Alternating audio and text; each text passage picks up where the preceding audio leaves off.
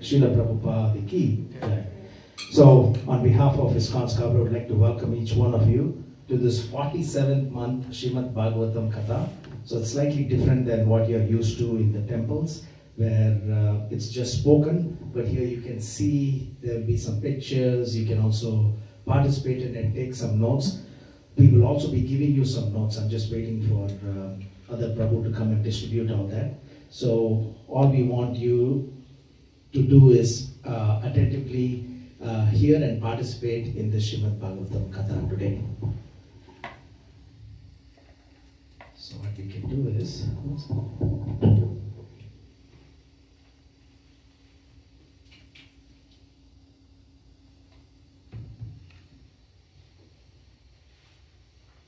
so we'll get started by chanting the verses that we all know to get into the mood of devotion. Om Agyana Timirandasya Gyananjana Shalakaya Chakshurunmilita Mena Tasmai Shri Gurave Namaha Shri Chaitanya Manobishtam Sthapitam Mena Bhutale Swayam Rupakadamayam Dadati Swapadantikam Vandeham Shri Guru Shri Yudhapatakamalam Shri Gurun Vaishnavamscha Shri Rupam Sagrajatam Sagana Raghunatham Vitam Tam Sajivam Sadvaitam Savatutam Parijana Sagitam Krishna Chaitanya Devam Shri Radha Krishna Padam Sagana Lalita Shri Vishakan Vitam Sha Namo Vishnu Padaya Krishna Prasthaya Bhutale Srimate Bhakti Vedanta Swamini Dinamine Namaste Saraswati Deve Gauravani Pracharine Nirvishesha Sunyavadi Paschatya Satarine Mukam Karoti Vachalam Pangam Langaide Girim Yakripata Mahamande Shri Gurun Dinataranam Vancha Kalpatarubhyascha Kripa Sindhubhyeva Cha Paditanam Pavanebhyo Vaishnavebhyo Namo Namaha Namo Mahavadanyaya Krishna Prema Pratayata Krishnaya Krishna Chaitanya Namane Gauratvise Namaha Namo Brahmane Devaya Go Brahmanetaya Jagaditaya Krishnaya Govindaya Namo Namaha Hey Krishna Karuna Sindhu Dina Bandhu Jagatpate Gopesha Gopika Kanta Radha Kanta Namostude Tapta Kanchana Gaurange Radhe Vrindavaneshwari Vrishabhanu Sude Devi Pranamami Hari Priye Jai Shri Krishna Chaitanya Prabhu Nityananda Shri Advaita Gadadhara Shri Vasadi Gaura Bhakta Vrinda Hare Krishna Krishna Krishna Hare Hare Hare Rama Rama Rama Hare Hare. Srila Prabhupada ki Jai.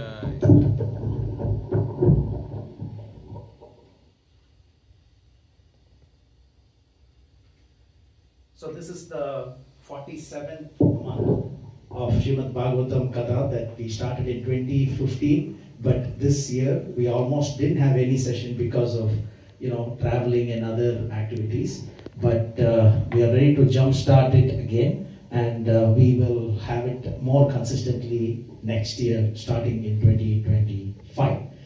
So this is an immersive study of the pastime, so which means we'll go deep into the pastime, not just like you're reading from Srimad Bhagavatam, because you will have purports and description from various other acharyas during this session. So the purpose and foundation is, it's built on Srila Prabhupada's purports, but also from other acharyas as well. So we have many other acharyas purport also that is here. So we can just move slightly so that it's on the center.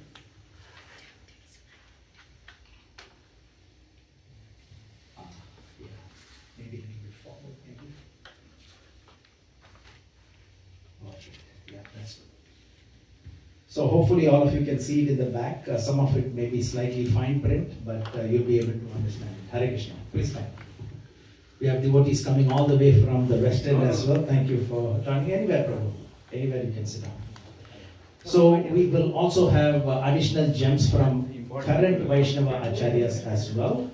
And your roles and responsibilities, right? So it's not just one-way street, so it's two ways to learn. So we want you to fully focus and dedicate your attention for the next 2 hours, right? So all of you are here for a very specific purpose, to understand and learn from the pastimes of Lord Krishna. So try to absorb it as much as possible, and we want you to actively participate, right? So as you always do, so kindly actively participate in reading some of these verses, and also sharing your lessons learned from these pastimes. So that's very, very important.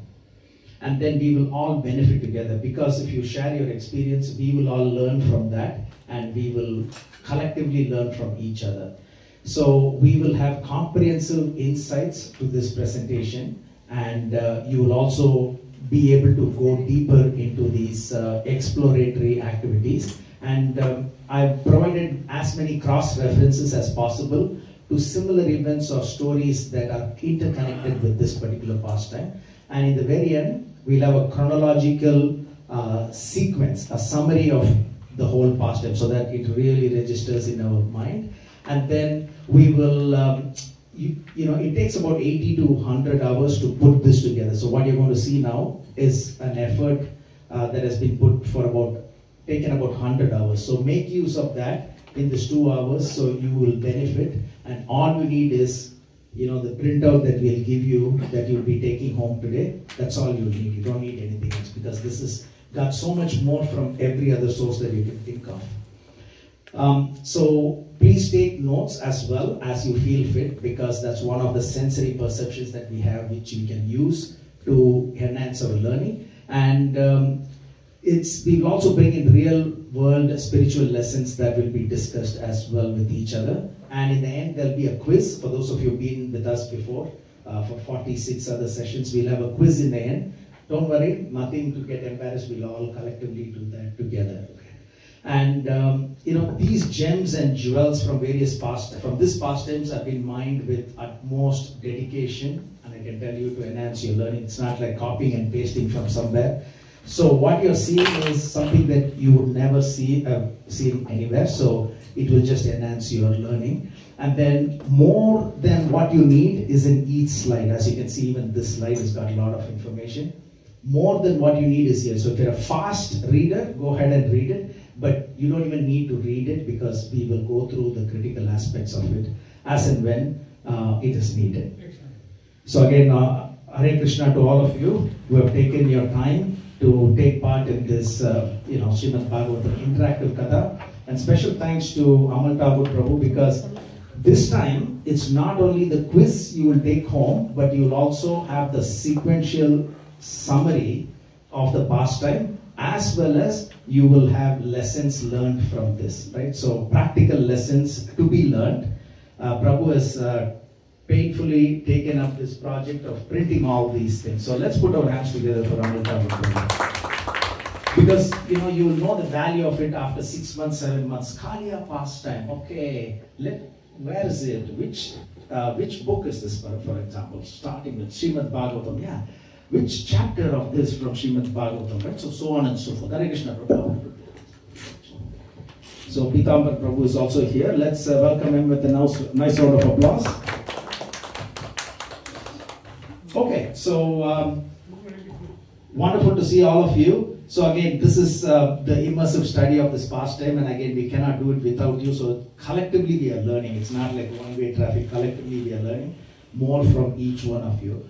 So when we pay attention, we retain what we hear and what we learn, right? So the power of attention, again, this is same whether we are studying in school, studying in college, studying anything from Srimad Bhagavatam, Bhagavad Gita, does not matter. Attention is the foundation of everything, right? So unless we pay our attention, we cannot understand anything. Is that a fair statement? So attention, so memory also enhances if we pay attention, right? So whether it's for Srimad Bhagavatam or for anything in science, math, doesn't matter. If you pay attention, the memory and the retention power increases. Now attention determines skills, right? So why somebody is a great artist, why somebody is a great painter, because they are able to pay their attention and they become great in this.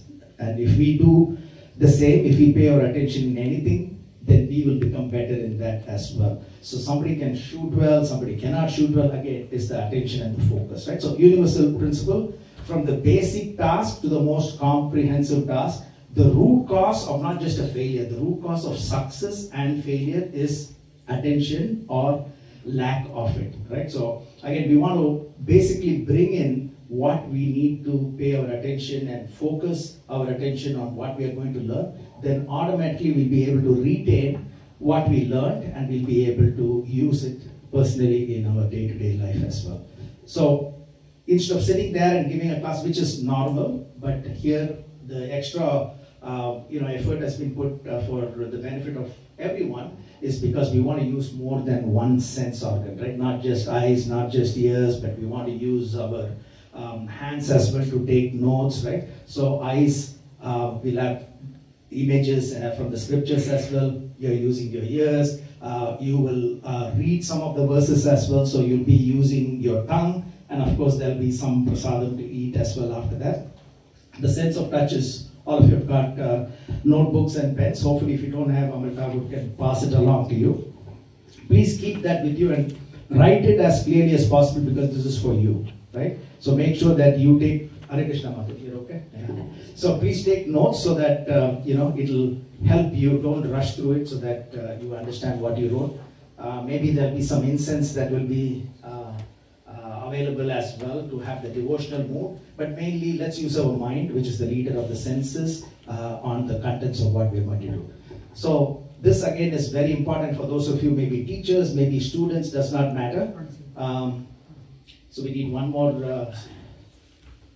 chair. Yeah, thank you. No, I'll sit there. Sure. It's okay. I'll go from the corner. Okay. So the 5 R's for knowledge retention does not matter. You're studying in school, colleges, something work in SAP, Microsoft Office, whatever you're trying to learn. It needs to be relevant to you. You need to have recall codes. You need to have repetition, review, and reflect. You see, all R's are R for relevance, R for recall codes, R for repetition, R for review, R for reflect as well, right? So if you're a teacher, you can use all this when you're teaching others, right? So whatever you're teaching, you can bring the relevance based on these 5 universally acceptable relevance, recall codes, repetition, review, and reflect, right? So that's what we are going to do. If you base your teaching on anything, then your audience will always be able to absorb it, right? It's not always, let's say, it's up to you to present it, right? So it's not always the uninteresting audience or inattentive audience, but it will be ineffective message, right? So if you're able to make it into an effective message, then there are no inattentive audience, right? So for all that, the audience need to be, or your teaching or what you're showing should be connected with all this. So it's relevant to all of you, that's why all of you are here. Is that a fair statement? Nobody's forced us to be here. And we'll use recall codes, right? We'll use some acronyms, we'll use some summaries, of course, the summaries and the quiz in the end. We will repeat certain things because repetition causes retention, okay? So we'll use that. And we'll also review in different angles from different perspectives, and also we'll reflect, introspect, and internalize the lessons to be learned. Okay? For those of you who've been in this journey from 2015, I'm not going to go through this, but you can see various pastimes from various cantos, 5th canto, 4th canto, many different cantos we have taken, multiple topics, and it's not just understanding superficially, right? As you know, we go deep into each one of those pastimes, so there's no way that you will forget this, especially when you have some takeout of the summaries and the quiz and the lessons to be learned as well, right?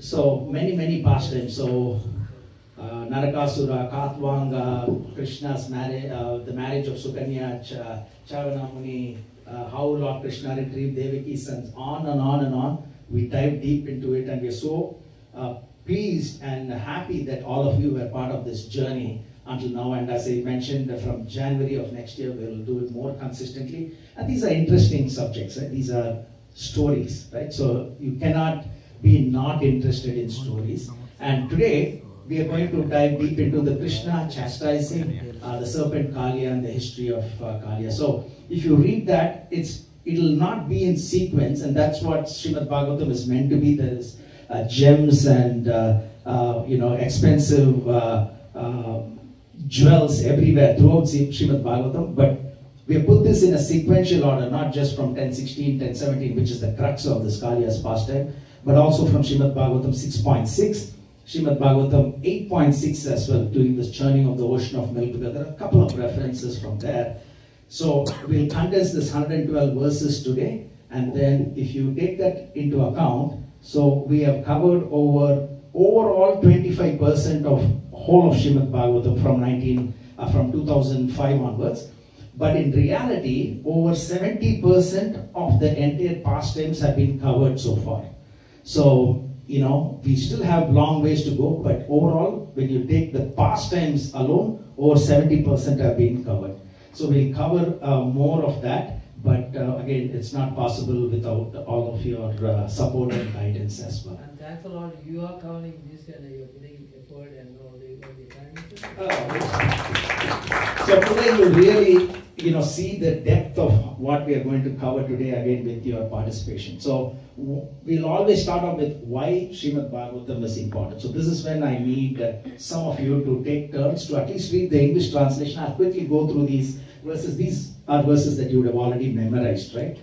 Jnane prayasa udupasya namanta eva jivanti sanmukaritam bhavadiyavartam sthane stita shrudigatam thanuvan manobhi yat prayaso jita jitopyasite strilokyam. It's beautiful translation. This is from 10:43, Brahma's prayers to Lord Krishna after all the pastimes are over.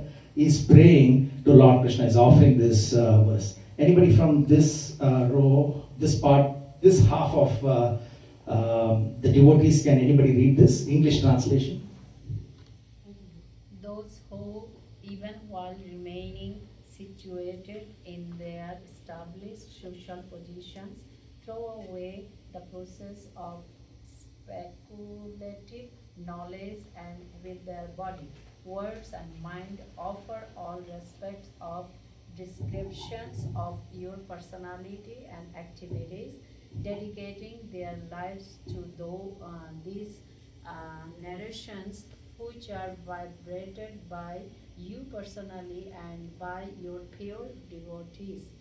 Certainly conquer your lordship, although you are otherwise unconquerable by anyone within the three worlds. Wonderful. So Jita and Ajita, that's the conquerable, and Ajita, unconquerable, right? So in a nutshell, what it says is, you may be situated in your established social position. Somebody may be a doctor, somebody may be a cook, somebody may be a housewife. Does not matter. Stay where you are. You don't need to go to Himalayas and become a sannyas. No.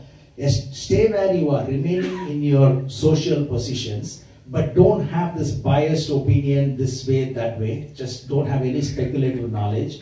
But with your body, words and mind, if you're able to hear the pastimes of the Lord, like all of you are going to do today, right? Just by hearing these narrations, which are vibrated by you personally, which is Veda Vyas, because he's the 17th incarnation and he's the author of the Srimad Bhagavatam, and by your pure devotees, because this is given to us by A.C. Bhaktivedanta Swami Srila Prabhupada, then certainly you'll be able to conquer the unconquerable Lord. So just by hearing, you'll be able to conquer the unconquerable Lord. Okay? So this is from Srimad Bhagavatam itself. So we'll get one more Prabhu to read from here, but this is also another verse. Pibantiye Bhagavata Atmana Shatam Katamritam Shavana Puteshu Samritam Punantite Vishaya Vidushitashayam Prajantita Charanas Saroro Hantikam. Anybody? Those who drink to oral reception, fully filled with the nectarian message of Lord Krishna, the beloved of the devotees, purify the polluted aim of life known as material enjoyment, and thus go back to Godhead, to the lotus feet of Him, the personality of God. Wonderful. Thank you, Prabhu. So here, very clearly it says, if you hear Srimad Bhagavatam, you will be able to purify the contamination of material life, which we'll all have to go through in this life. But at the end, we go back home, back to God. Yes, Prabhu. We read just like Pivanti Bhagavata Atmana Shatam. You see, we are just like Pivanti, just drink Bhagavata Atmana from the soul, you know, eternal food. Kathamritam Shravan Puteshu. Kathamrit, you know what I'm going to say, Katha. This is Amrit. Shravan, and we are hearing Puteshu, Samritam. Surati ye Vishittu. It's very funny. We do see like a contamination, dirt.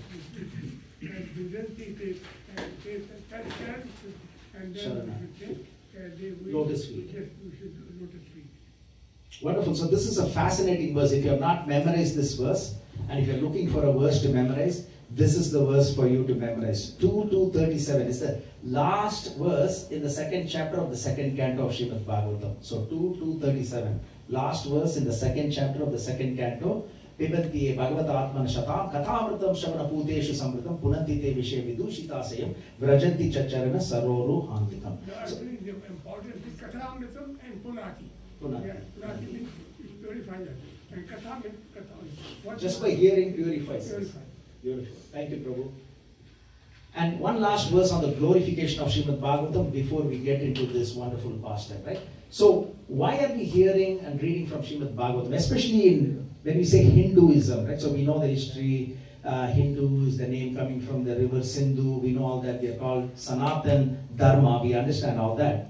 But colloquially, we are all called as, say, Hindus, right? So, in Hinduism, there's no one book. Spiritual book, not just one. In Christianity, you have Bible, you have Quran, but in Hindu, which one do you say is one book, right? So you have 4 Vedas, then you have 108, but actually it's like thousands of Upanishads, right? 108 key Upanishads, but thousands of Upanishads. Then you have, especially when you get into this yagya and things like that, you have so many more literatures as well. But why we are focusing so much on Srimad Bhagavatam? Because maybe we'll get Prabhu to read this. Srimad Bhagavatam is filled with ecstatic love. It is the body of Lord Krishna. All confidential pastimes of Krishna are described in it. And who's saying this? It's mentioned by Chaitanya Mahaprabhu to a great person by the name of Devananda Pandit. This is I took it from Chaitanya Bhagavat. Usually we hear from Chaitanya Charitamrita, but this is from Chaitanya Bhagavat. So, why are we reading from Srimad Bhagavatam? Because it's non-different from Lord Krishna. Okay, so the legend in this presentation, black text means it's actually from Srimad Bhagavatam, relevant to this. Purple text means it's from other scriptures like Bhagavad Gita, Chaitanya Charitamrita, etc. Red text is commentary by our Acharya, so that we understand it. Yes? I was thinking on the earlier words, Pibata Bhagavatam Rasamala. Pibata is coming again. Again, Pibata Bhagavatam Rasamala. So 1 to 18 or something. But then that is 1:1:3. Yeah. Nigama Tarpa Taror Kalitam Palam Sugamuga Amrita Dravasamitam Pibata Bhagavatam Rasamalaya Muhuro Rasika Bhugi Bhavukaha. The third verse in the first canto of the first chapter. So, oh, expert and thoughtful men, relish Srimad Bhagavatam. Yeah, it is emanated from the lips of Sukhdev Goswami, even though the nectarian juice was relishable even to the liberated souls, right? So there is a difference between listening and hearing. Yes. So yeah, so hearing but listening is the big difference, right? So again, you're all here, so you're not just going to from here to here, right? So we're going to from here, it will go inside, right? You're going to internalize what we are reading. So again, we thank all of you for taking your time again. Thank you, Hare Krishna. So, and this is the acronyms and the nomenclature, right? SB means Srimad Bhagavatam, BG means Bhagavad Gita. When we say BG 9.17, Bhagavad Gita Chapter 9, verse 17, Srimad Bhagavatam, first canto, first chapter, first verse, VCT is Vishwanath Chakravarti Thakur, SP Srila Prabhupada. So we'll explain that a little bit more. Okay, so fasten your seatbelts, we'll jump into this wonderful pastime.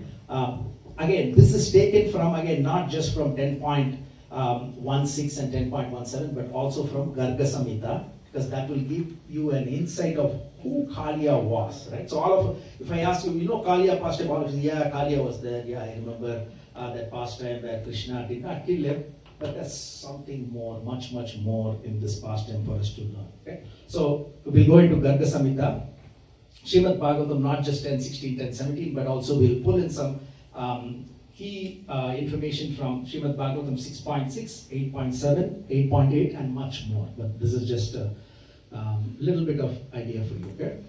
Now, this is something that I took it from an outside source, but it's fascinating. And I used artificial intelligence to get a picture of this, right? So you won't find this anywhere, right? Because this is it's an AI generated picture. But basically, if the whole earth, you see how big the earth is? If the whole earth is like a canvas, and if all the oceans, Pacific Ocean, every different oceans are different color inks, okay? Because when you're drawing something, you need ink, right, to draw it on the canvas. The whole earth is the canvas. All the oceans are ink, and all the trees, if you dip it and draw, right, if you're using the tree to dip inside the ocean and then paint it or draw it, Goddess Saraswati herself will not be able to complete all the pastimes of Lord Krishna. Okay? So we're just reading one pastimes of Lord Krishna today, right? But and during every pastime is called as Leela. godliness is hidden, or at least partially hidden. Okay, to have that completion of the pastime, right? If Krishna is not wrapped in the coils of Kaliya, because Krishna can easily, by his looks, he can kill, then what's the Srimad Bhagavatam will be 0 pages, right? So always godliness is hidden or partially hidden during every lila, and pastimes means Lord exhibiting the vulnerability to increase the lovability. Is that not a nice one? So Lord Krishna is exhibiting his vulnerability to increase the lovability of all the devotees. Okay? So very rare that we have wonderful pastimes. There are so many, but Srimad Bhagavatam has got so many pastimes, and today we are fortunate to hear about this wonderful pastime that took place when Lord Krishna was about 6 years old. We'll read that. Okay, so is Kaliya a snake or a serpent? Serpent. What's the difference? Okay, so I just put here. So denotation means literal meaning. Connotation means you can say it's an implied meaning, much more, one level below. Okay, so we're not getting too much into Shakespearean language, but we just need to know, because sometimes we say Kaliya as a snake, sometimes Kaliya as a serpent. As they mentioned, Kaliya is a serpent. And here, I put some examples here. When you say rose, the actual literal meaning is a type of flower, right? But then the connotation, it shows beauty, right? Yeah, rose is beautiful, like that. When we say darkness, it's absence of light, but then it also gives us different meaning, fear and mystery or sadness, right? And example, dove, a bird. It's a bird in the pigeon family, but also it represents peace, purity, etc. So here, the serpent means it's actually a snake, which is an animal, by the way, right? So it's an animal, specifically it's a reptile, but the serpent means it's more of a symbolic, literary, deeper meaning is there. And I put some examples: Kaliya, Vasuki, Adisesha, Takshaka, Garden of Eden serpent. So we all know from the Bible as well, right? God said, don't eat this apple from this particular tree, and the snake said, so what? You can. And if you read Bible, right? So that's the serpent. Okay? So before we get on, there are 2 benedictions that are given to us by Lord Krishna himself. It's not by the author, it's not by anyone else. Lord Krishna himself is giving us 2 benedictions. So very quickly, we want a couple of you to read one of you to read the first one. Anybody who didn't read it? If a mortal being attentively remember my command to you to leave Vrindavan and go to ocean and narrate this account at sunrise and sunset, he will never be afraid of you. Thank you, bro. Never, right? It's not like sometimes. Never be afraid of you means it's not just Kaliya, any snake. So our acharyas explained that. So what's the point? Kaliya, I don't even know who Kaliya is other than this pastime. So why would I be scared of Kaliya? So, but we may be scared of snakes, right? Especially when we are in that type of situation where there are a lot of snakes, right? So you'll never be afraid. So when it says account at sunrise and sunset, means whenever you are able to do it, even once, if you are able to narrate it to someone else, then you get that benefit. And second one, anybody here from?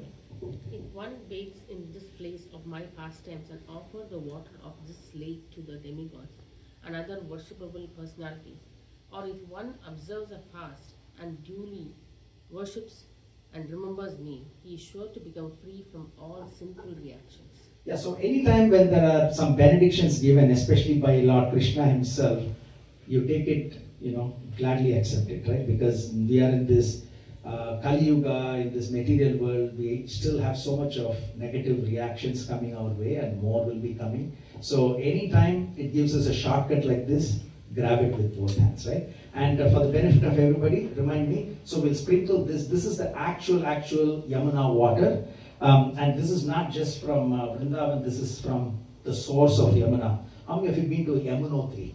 It's very difficult to go to Yamunotri. You can go to Gangotri, you can go to Badrinath, you can go to Kedarnath, but Yamunotri is a very, very challenging place to go to. And this is the source of Yamuna, the purest of pure water. Nobody is washing clothes, nothing on top, right? So there's nothing but glacier that is melting. And you can only go there for about 6 kilometers up like this. You can see some horses falling down and just sad. they'll take you in a palanquin. It's not like very royal one you'll see, it's really difficult. Or they'll take you in a horseback and horses can slip. So what I'm saying is very difficult to get to the source. So we have this water, we'll sprinkle it on everybody, and that'll be the closest to this. Okay? So if anybody bathes in this place, that's the best we can get to. Hare Krishna. Okay, so this particular pastime, Lord Krishna enacted 125 years on this planet Earth, correct? 125 years. Out of 125 years, the first 11 years were in Vrindavan, next 18 years in Mathura, and the last 96 years in Dwarka. So when you add that 11 plus 18 plus 96 comes to 125. Now, Vrindavan and Mathura and Gokul are all in the same place, right, within 15 kilometers. But here, you have Dwarka is in the west end of India, which is in Gujarat, which is about 1,500 kilometers from here. Okay? Just to give you a overview of where these cities are. Take this one, you will never see this anywhere. So this, you can take a photograph of this slide here. So, you know, I put in all the pastimes of Lord Krishna that he enacted in Gokul and in Vrindavan. So up to his 11 years of his time, he was in this Gokul and Vrindavan area. This Kaliya, chastising Kaliya, took place in this pastime when he was in Vrindavan. Okay? So this will give you a good bird's eye view of all the pastimes that took place, not only in Gokul, but also in Vrindavan. Okay? So the good news is, did you all realize that Krishna killed so many of these demons? Calf demon, snake demon, ass demon, you name it. He never used any of his chakra, any of his gada, nothing. So in Vrindavan, he never touched any of the weapons. Have you realized that? So with Shakatasura, he just was a little baby, just kicked his leg on the cart and then he died, right? So you can go through Trinavata, he just hugged him a little tightly, he died, right? So you can go through all the pastime. Never Krishna used a weapon in Gokul and in Vrindavan. Okay? Yes? So what was the age of Krishna when he moved from Gokul to Vrindavan? So 4 years? So he was, here you can see at Damodar Leela, he was 3.5 years. So around about 4 years, he moved to Vrindavan. Just that was because too many demons were here. And they got more demons here and more in Mathura. It's all divine pastime. But then because of the problems created by demons, he was moved from about 4 years or so, approximately 4 years to 11 years. So about 7 years or so here. Because we know that there is did I miss that? Govardhan Leela. 18, number 18. Ah, it's here. Okay, sorry. Yeah, so this took place when he was 7. So this is approximately 6 years old. Okay? Okay, so this is from Garga Samhita. Very quickly I'm going to go through this. So there are two great saints. Okay, one is called as Vedasira Muni, and then there was another person by the name of Ashwashira Muni. Okay, two of them are there. So if you want to read it, it's fine, but I can, narrate this. Right? So basically, Vedasira Muni was meditating in a cave close to, you can say, Gujarat, okay, Vindhya Hill. So he's meditating there. And then another saint comes, Aswashira Muni comes there, and he says, I also want to meditate in your cave. And he gets so upset. How can you come to my cave and meditate? Even though it's not like he owns that cave and he's got the property in his name, it's a public cave. So Vedasira Muni was meditating there. Aswashira Muni comes and he says, I'm going to meditate. I'll just go sit in one corner and meditate. No, you cannot meditate in my cave. So there's big fight that is going on between them. And this original person who's sitting there, he's cursed by the other person saying, you are hissing like a snake. So you, Vedasira Muni, who's been sitting here and meditating, do not allow me to come and meditate here. You will become a snake in your next life. And this person, Vedasira Muni, counter curses him saying, you are taking a revenge on me like a crow, so I'm going to curse you to become a crow. Okay? Both are great personalities, so that whatever they cursed came to be true. So, and then he says, you'll become a snake. So this Aswashira Muni is saying, you'll become a snake, and also you'll be afraid eternally of Garuda. Okay? Garuda eats the snake, and we'll go through that as to why. Okay?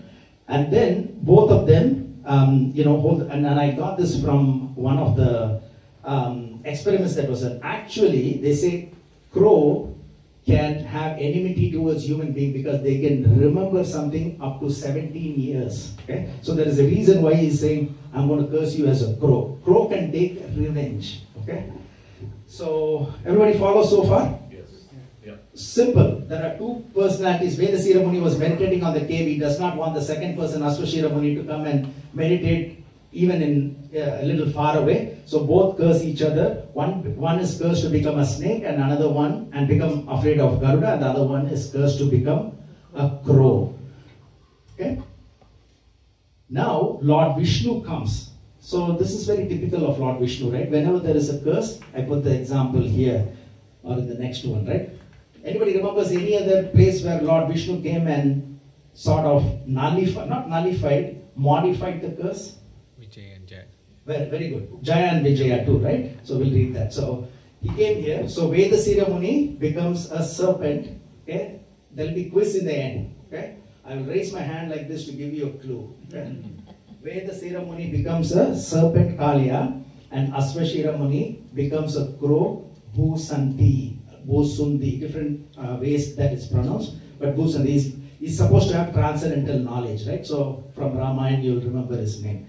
So Vishnu positively intervenes in the curse, just like Jaya and Vijaya. And what he says that? So he says, you will become the son of Kashyapa and Kadru, and then Lord Krishna will come and dance on your forehead, so that the imprints will be left on your forehead, and you'll never be afraid of Garuda. So it's a positive influence on the curse. He's saying, both Brahmanas curse each other. I cannot undo that curse, but I can modify it and make it much better. And then he said, you will be Bhusandi. The Kaka Bhusandi was a famed crow in Ramayana. For those of you who've been to Jagannath Puri temple, how many of you been to Jagannath Puri temple?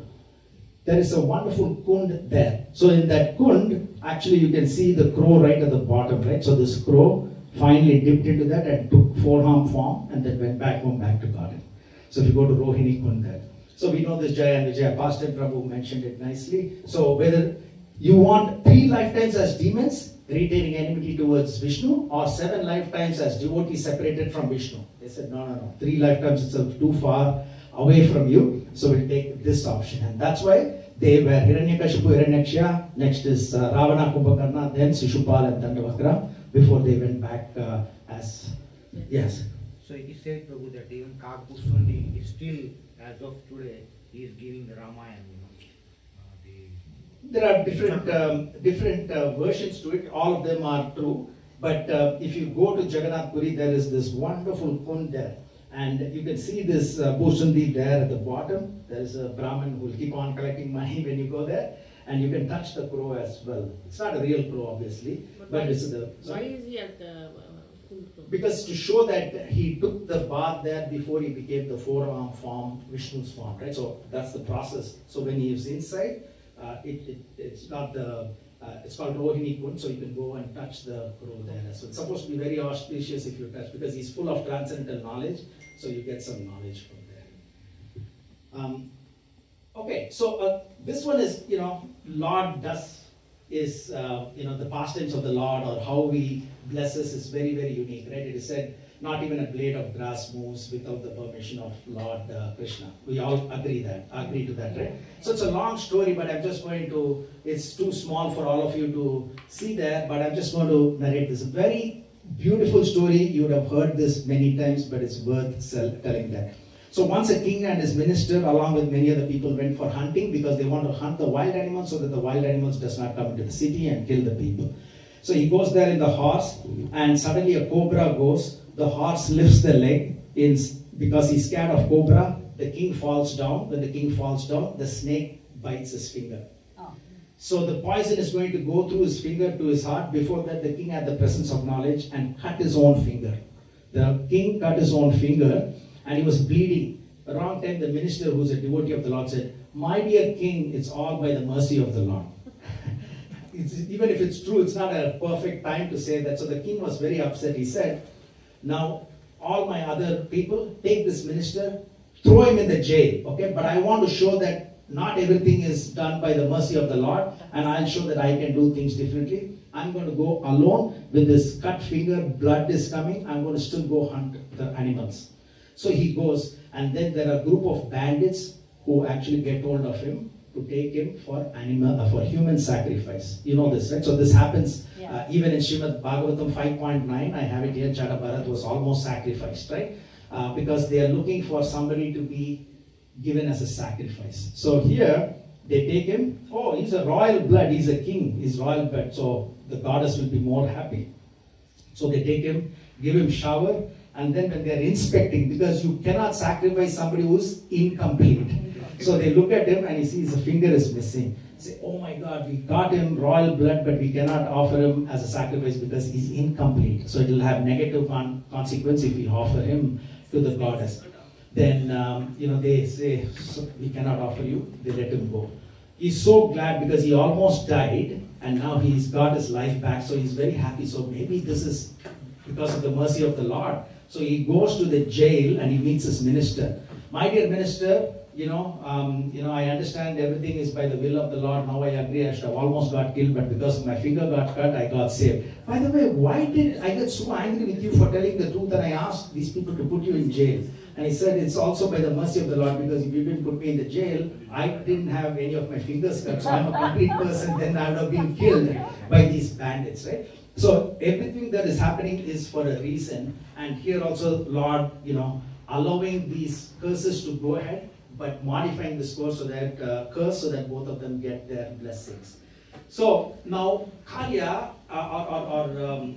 this particular Vedasira Muni is being cursed to become a snake, but he's got his own parents. He just doesn't mystically becomes a snake, right? So these are the things that it takes time to put this together. So you won't see this anywhere. So if you feel like taking a picture, take it.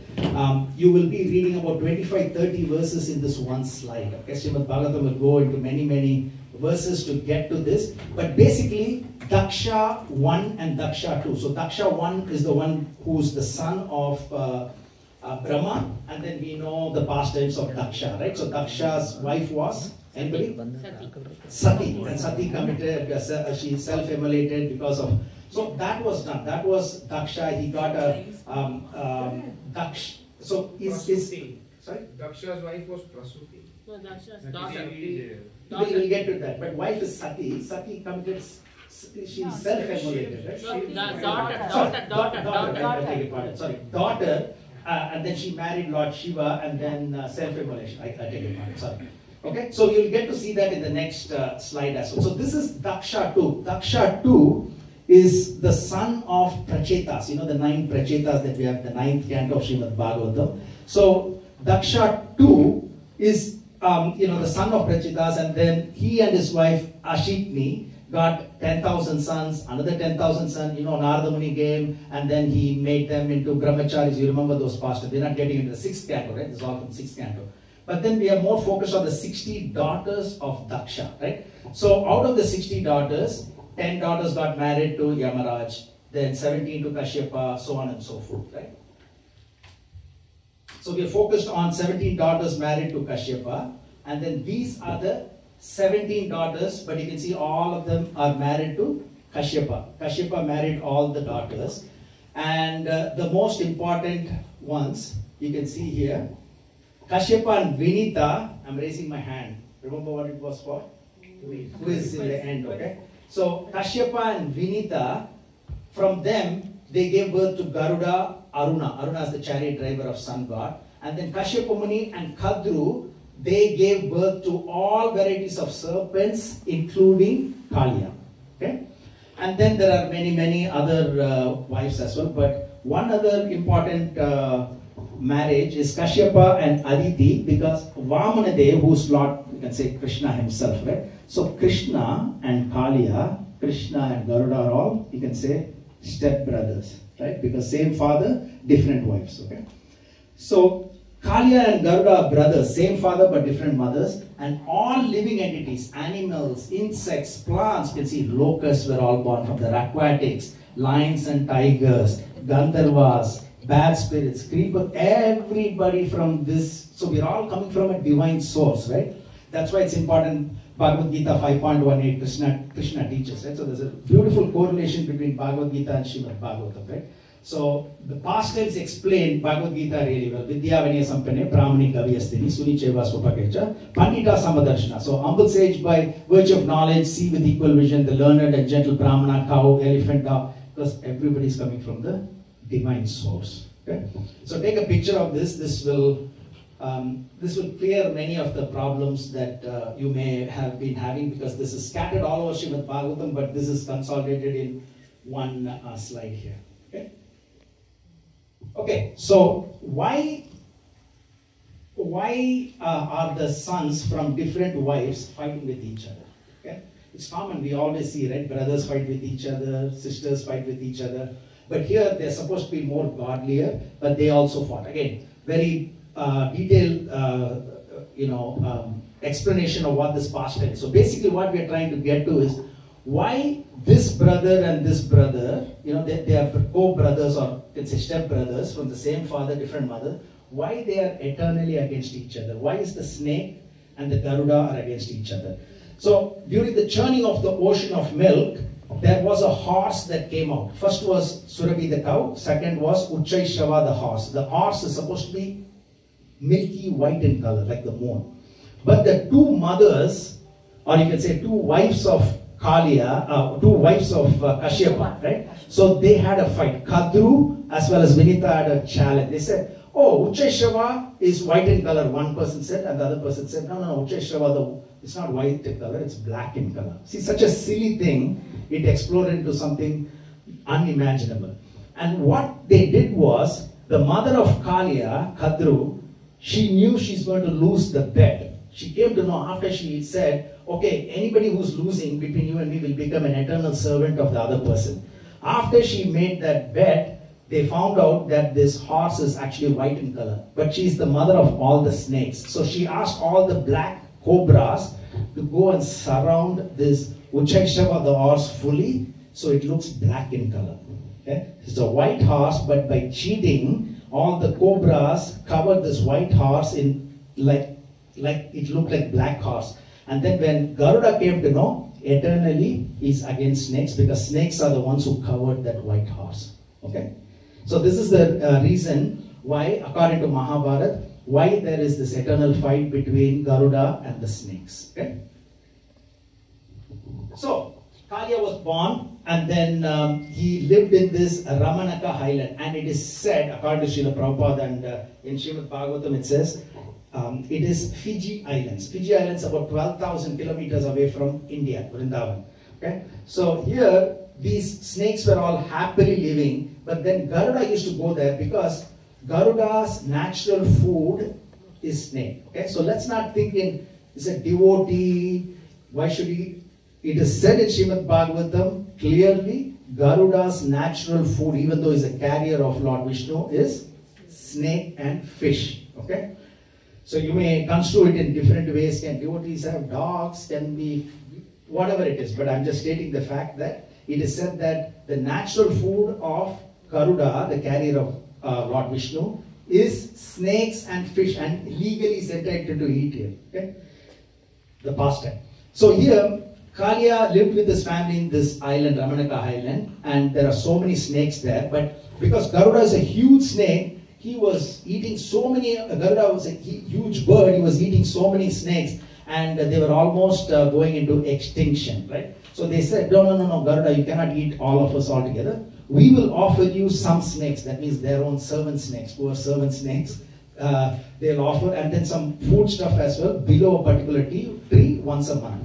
But what did Kalia do? Kalia would intercept those offerings that was meant for Garuda, and he will eat it. Okay? So far we are okay? Yeah. It's clear?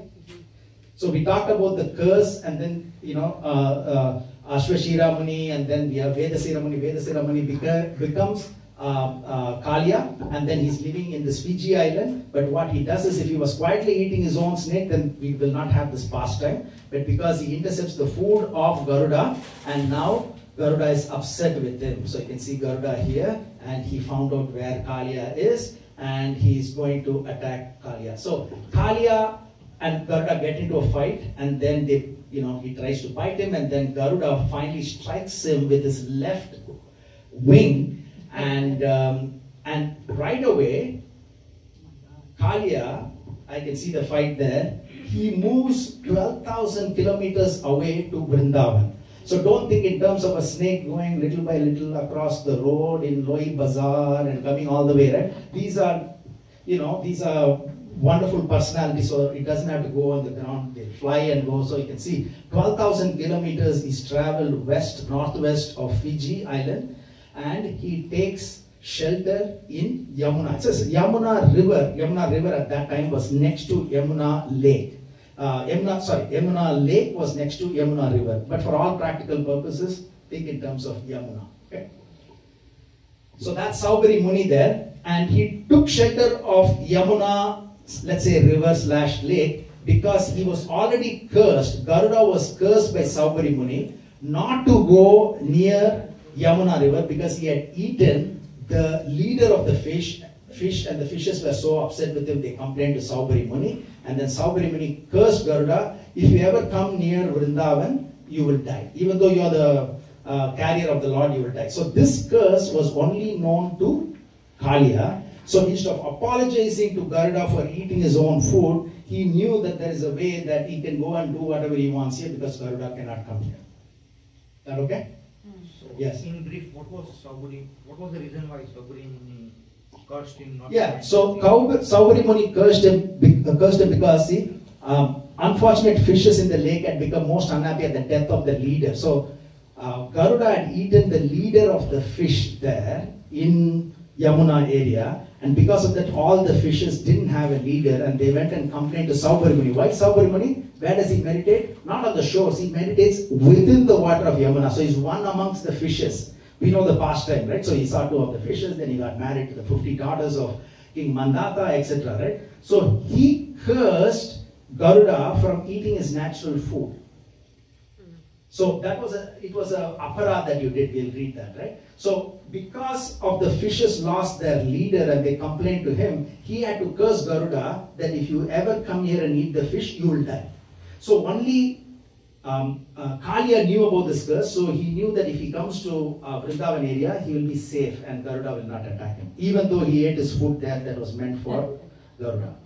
So here, Saubari Muni was very proud of his spiritual advancement, right? And then he cursed the carrier of the Lord, but it is supposed to be a Vaishnava aparad, what he did. Even though it's a curse, it is a curse against Vaishnava. And what he wanted was, he did not, and he unnecessarily attracted the poison to come into the Vrindavan. You'll see that in the next few slides, right? Everything became poisonous, birds died, plants died. If he didn't curse him, then Kalia would not have come all the way from there, right? So in one way, if you see, so Sage Saubari also stopped a hungry Vaishnava from eating his natural food, okay? So because of those offenses, right? So then he had the desire to copulate, and then he married 50 daughters of King Mandata, and then he sacrificed the whole meditation. All of you remember Saubari Muni's pastime, right? But Saubari Muni is connected with this particular pastime because of the curse that he threw on Garuda. Kalia was able to come all the way from Fiji Island all the way to Vrindavan and take shelter. Okay, is that clear? Any questions, please ask. If I'm not able to answer, someone else will answer as well. Because we are going at a jet speed. Jet speed. So fasten your seatbelts much more, okay? So we need to go a little faster. So because Kalia is there, he's a poisonous person, and then there is birds that are flying up because of the vapor that is going up, because of the heat that is generated from the Yamuna water, all the birds are falling dead. And because of the water vapor going far away, carried by the breeze, all the plants and creepers are all dead. Fishes are dying. So there was so much of contamination, poisonous contamination in the water, right? So vegetation is also being killed. And then Lord Krishna jumps from a Kadamba tree into this water. So what is your first question? Prabhu, you just mentioned that all the trees were dead. How can there be one tree where Krishna can jump from? Is that not a natural? That's how we need to read the pastime, right? Then we get all the answers. You're not questioning, but then there are answers from within. All trees and Kadamba trees there. Sorry? No, the Kadamba tree is there. Why? Why And didn't then I? there is a story, Right? I don't know that. Yeah, so it's a good question, right? So here in Matsya Puran it is there, right? So Matsya Puran states, when this Garuda was carrying this pot of nectar after the churning of ocean of milk, if you remember, Dhanvantari brought this pot of nectar. And then here Garuda is taking it to the heavenly planets. As he was taking, he's hungry as a bird. So he keeps this pot of nectar, according to Matsya Puran, on top of this Kadamba tree, and he goes and eats the fish, and he eats the fish, the leader's fish, and he gets cursed by Saubari Muni never to come back. It all happened in the same time. So because it is said that even until today, it is impervious to the poisonous effect. That's the actual tree. I've been to that tree, touched it, and all of you would have done the same. If you go to Vrindavan, this tree is still there. Okay, close to Yamuna River, the Kadamba tree, where Krishna is supposed to have jumped into the water. Now, when you see that, there is absolutely no water nearby, right? So we are talking about 5,000 years away, right? Waters have receded and moved, taken different course. But the actual tree is supposed to be there. You can go and touch the same Kadamba tree. Okay? So the surrounding lands got flooded when Lord jumped in. You can see when digressing here, when a fat person jumps into a swimming pool, you can see a lot of water will splash. So what is so great when Lord Krishna, the biggest, the most powerful personality, jumps into the water? Of course, the water splashed, and it says 100 bow lengths. I did some calculation, it's about multiplied by 6, about 600 feet, right? So 600 feet the water went. So it's lot, but it's not too much. Technically, whole earth could have been, inundated, assuming there's enough water there, right? But Krishna had to do this.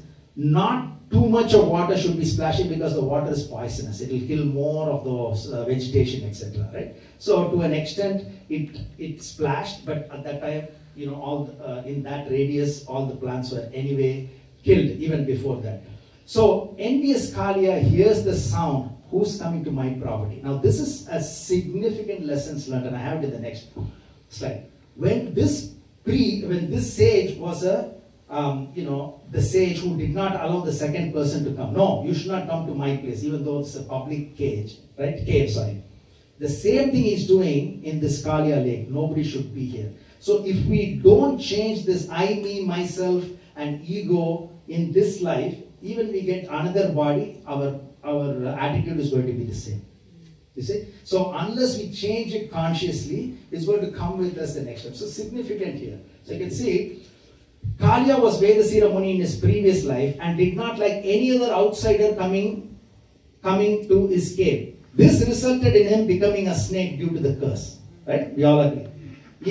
His inner nature has not changed, even though the outer appearance now in the snake body has changed.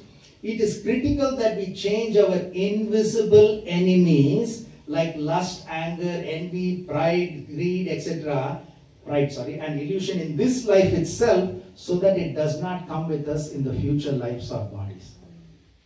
Significant, right? So no, God is not going to take our ego out like He took it out from, it's up to us, right? Whatever we have, ego, anger, etc.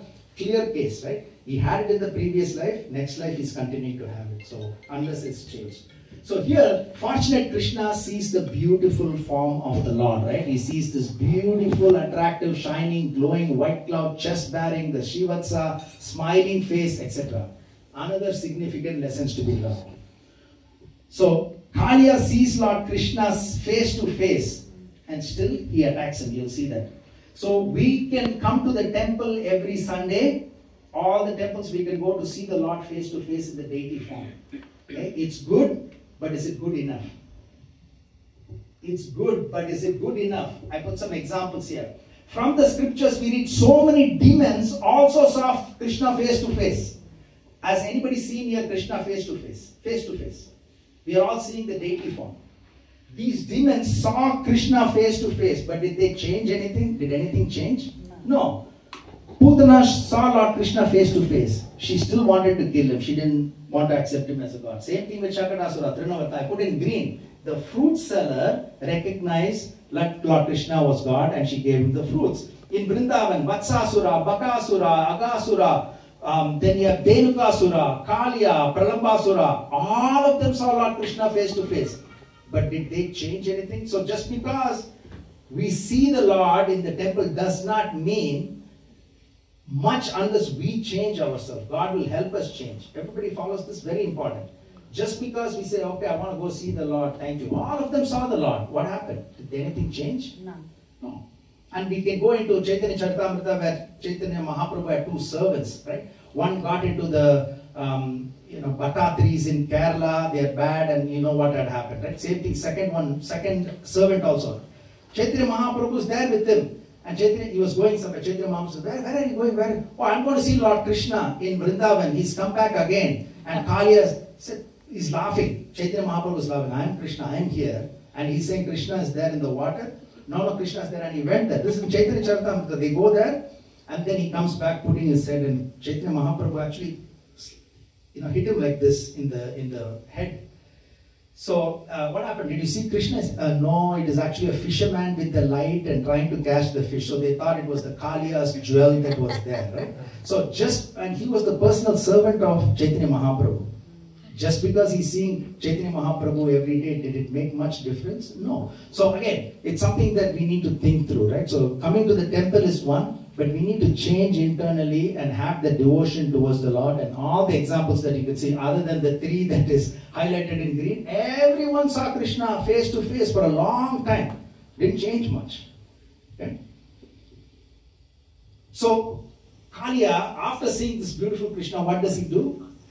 He wraps him in a coil and then he bites his chest. Why does he bite his chest? Usually in the previous pastime, when the cobra bites the finger, it takes a while for the poison to go to the chest and get him killed. If you bite in the chest, right away the heart is right there. So Kaliya is, want to kill him right away, want to kill Krishna right away. And Krishna jumped into the water, and this water vapor itself is killing all the birds and plants. Does it have any impact on Krishna? Jumping into the poisonous water, no impact. Getting bitten by Kaliya in the chest, which is next to the heart, no impact, right? So that is why Krishna is God, right? No impact at all. So usually the snake bites and goes into the bush, right? Here the snake bites and holds him in the middle of the lake, so no 911 can come very easily, right? So no chance at all, right? If it was a normal human being, but that's God. That's the closest I can do for some visual effects. Okay, so all the members of the cowherd family fell unconscious, right? When they came to know, not just men, but cows and bulls, and all of them were unconscious knowing this. And it says 3 types of fearful omens were seen in Vrindavan. One is in the sky. You can see a lot of, meteors are falling. And then the second one is on the earth. There is tremors, earthquake, little bit of tremors are going on. And also the bodies of the living entities. Have you seen sometimes your left eye, just goes up and down fast, or the right eye? You know what it says? It says the bodies of living, the shivering or quivering of left eye for men and women, left side, if it goes like this, that means it is not a good sign. Something bad is going to happen, right?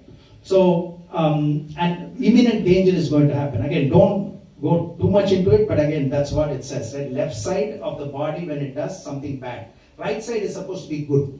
It's different for the men and women. Yeah, men and Left side for the men. Yeah. And yeah, opposite. Right side is bad. Yeah. Left side for the women, if it pinches, it is good. It is good. So left side for the women is good. Right side for the men is good. Okay. So here, these are sure signs of impending doom, it says. And I took something else from Jyotisha Shastra, right? Here you don't have too much lizards or no lizards, right? In India you have lizards. So if a lizard falls to the right side, it means that that person will obtain wealth. And if it falls on the left side, then somebody in that particular family is going to die. So again, I'm just stating what is there, right? You can call it superstition or what, but these are facts. And Srimad Bhagavatam says the left side for men and right side of the women, that means it's bad sign. So that's how they know something is wrong with Krishna, something is bad happening there. Okay? And Nanda Maharaj and all of them rush towards Yamuna because of these inauspicious omens, right? And then why does it happen? So here beautifully Jiva Goswami says, when the Devatas want to convey this information that Krishna is probably not in, let's say he's in danger. even though it's not in danger. If they want to tell, how will they know there's no phone call and things like that, right? So they're far away. So these devatas create these tremors, these meteors and everything. That's a signal for everybody. Something is going on with Krishna, let's go there. And how do they know where Krishna is? You'll see in the next slide. So here, and Balaram also knows, right? Balaram didn't travel with Krishna in this particular pastime. So he's coming with all the Vrajvasis and the cowherd men. Even though he knows about Lord Krishna, he just smiled and he did not disclose anything because he will be interfering in Yogamaya's arrangement. Yogamaya is the one that arranges all the pastimes of Lord Krishna, right?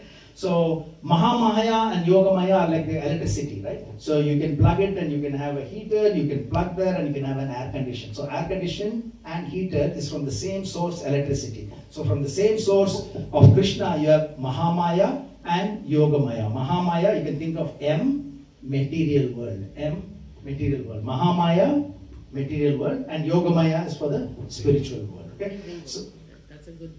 yeah, easy way to remember. Always the one which is Mahamaya. But we always Yogamaya, get right? confused. So you remember one, then you will remember the other one. So Mahamaya, starting with M, material world. Okay? So how do they know where Krishna was? Now they know all these signs are there. Tremors are there, meteors are falling, their left eye is quivering, right eye for the others are quivering. So they look at the footprint of Lord Krishna. So they look at footprint of Lord Krishna and then they go towards Yamuna. As you can see here, I took this from Govinda Leelamrita, chapter 16. The beautiful, the markings on Lord Krishna's lotus feet is described wonderfully here. Just like the FBI, when FBI is catching somebody, they'll see the tire mark, right?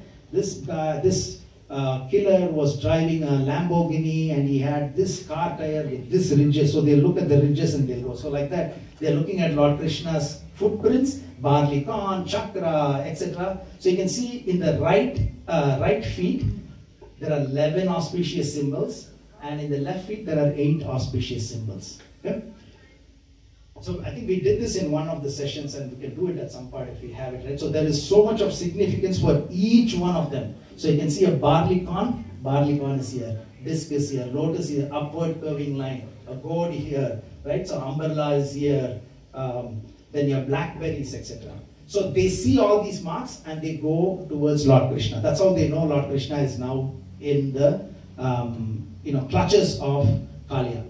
So seeing Lord Krishna within the coils of black serpent, all the younger and older gopis were burning with great sorrow. What can they do? They're helplessly standing a kilometer or two away from where Kaliya is holding Lord Krishna. They can't do anything. They're helplessly watching. But one thing is, what they were doing is, they were recounting the pastimes of Lord Krishna. So they're telling Mother Yasoda, don't worry, Krishna will be successful because he already killed another great snake, Aghasura, because that pastime has already taken place. No, nothing will happen. He will kill all of these demons. And then, so gopis are remembering Lord Krishna, not only when times are good, but more importantly, when it is difficult situation as well. So again, these are all lessons for us. Why are we here today, right? Not just for this pastime that had taken place years ago, but how we can imbibe and internalize the lessons learned. So when we are in trouble, again, think of all the great things that Lord Krishna has done, and not only in pastimes perspective, but in your life as well. Think of all the trophies and certificates that you had in your life, right? Those are all confirmation of Krishna's mercy in the past, right? When you look at all your certificates and medals and everything in the past, He supported you, saved you in the past. Why would He not do that again in the future, right? So here, they are recounting all the wonderful pastimes of Lord Krishna that had taken place before. And Lord Balaram is holding back Nanda Maharaj and others from entering Yamuna because they want to dive and go. The poisonous water is there, but still they don't care about their own lives. They want to save Lord Krishna. And seeing the acute distress of residents of Vrindavan, Krishna finally rose up. He said, enough is enough. I'm not going to imitate. Remember in the very beginning stage, I had one slide where it says, what is lovability? You remember that? Vulnerability. Yeah, so vulnerability is sort of shown to increase the lovability, right? So now, see, Krishna shows as though he is vulnerable, and you can see the love and affection of all the gopis and everyone else, right? That's what he wanted, and now he says, now, if I continue this, they're going to be, maybe some of them will dive into the water, so might as well stop it. So Prabhu, reading the gopis remembered all the time. Sadhana Swami says, that the most important thing in devotional service is absorption. Just one word, absorption. So gopis were non-stop absorbed in thinking of Krishna all the time, whether happiness or distress doesn't matter.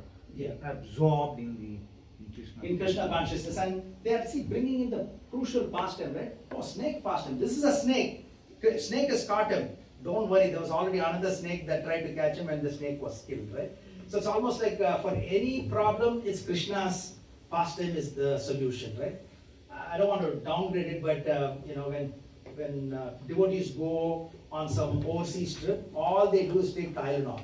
Headache, Tylenol. Leg pain, Tylenol. For everything, Tylenol, right? So here, for any problem that they have or no problem, and they're satisfied and happy, is Krishna's pastimes, right? So there's a real life example. During this exigency, all they thought was Krishna, and they were able to tell even the mother of Krishna these pastimes so that she can also remember, right? That's the best that I can do. So seeing the acute distress of the residents of Vrindavan, Lord Krishna rose up from the bonds of Kaliya, thus ending his imitation as an ordinary mortal, right? So he expands himself. Just think of a balloon, right? We have a rubber band on top, right? Multiple rubber bands, and then you inflate the balloon bigger and bigger and bigger, right? So then automatically the fangs of, the hooves of Kaliya had to uncoil, right? So tormented by the expanding body of Krishna, Kaliya had to release him, okay? And then Lord Krishna begins to dance on Kaliya's hooves. Now, there is also this footprint, the dust of his lotus feet. How lucky is Kaliya? Everywhere we read dust of lotus feet of devotees, and then Krishna. Here the dust of Krishna's lotus feet is there on not just one hood, but not 101 hood, all 1,000 hoods, right? So he's got the permanent footmarks of Lord Krishna, like the FBI cap. I can just put up an analogy there, right? When you have a FBI cap or a police cap, not the fake one, really when you are in that, when you see that person, you'll walk away, right? You give them some respect. So Lord Shiva's dance brings about destruction to this creation. Lord Krishna's dance brings an end to the miseries of his devotees. When you say miseries of devotees, Kaliya as well as the Brajvasis there, right? All of them are suffering.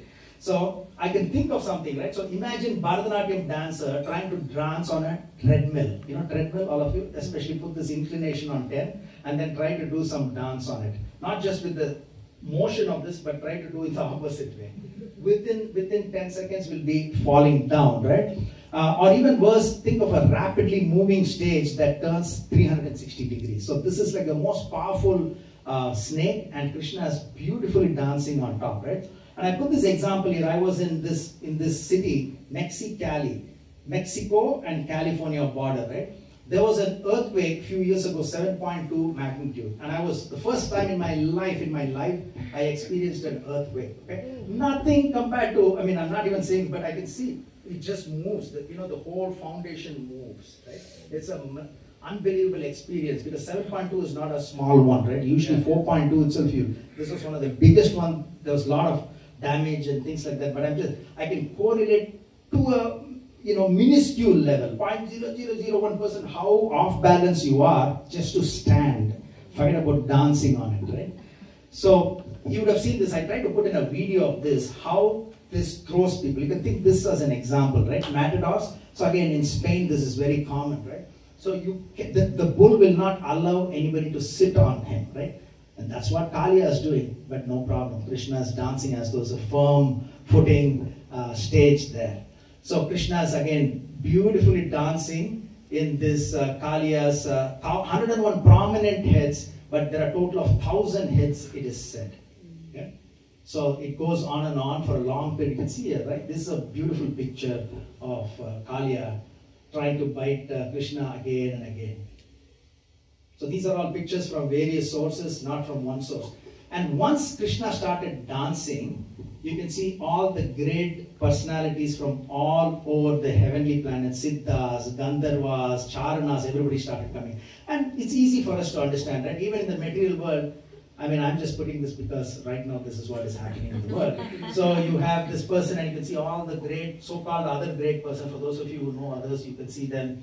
You can see MS Dhoni, the cricketer is here, but all these actors are surrounding him. Same thing, Kamala Harris is there, all the famous words. So when a great person is there, not so great person close to him will always be surrounding him, right? So when Krishna is there, everybody came, Gandharvas, Siddhas, Charanas, they started playing Mridanga, because when Krishna is dancing, you need musical instruments, right? So they bring everything and they're starting to dance. Okay, so here Kaliya starts to exude poisonous waste from his eyes and vomits ghastly blood. And our acharyas are explaining this means all the contamination is coming out, all the ego and the anger is all coming out. Krishna dancing brings out everything. And it is stated in Gopala Champu by Jiva Goswami, by the dance of Krishna, all 101 hoods of Kaliya became weak like a loosened cobweb. So you see the cobweb here? Cobwebs, you can see cobwebs everywhere, not here, but in generally you'll see on the roof, right, in the corners. So if it is loosened with this, you just loosen it up, then how the cobwebs are. So all this 1,000 hoods are all fallen flat, almost dead because of Krishna dancing, right? So the contamination is purged, and Kaliya is so lucky because the master is punishing the servant, right? That means the master is doing a great servant. If the master is not punishing the servant, then the servant is supposed to be unlucky because his mistakes will be repeated, and that will follow up in the degradation of the soul. So here Kaliya is so lucky, contamination is purged, and finally Kaliya takes shelter of Lord Krishna. Okay? So seeing Kaliya's umbrellas like wood have been shattered, then the wives of Kaliya, they called as Naga Patnis, wife of Naga, right? Naga Patnis.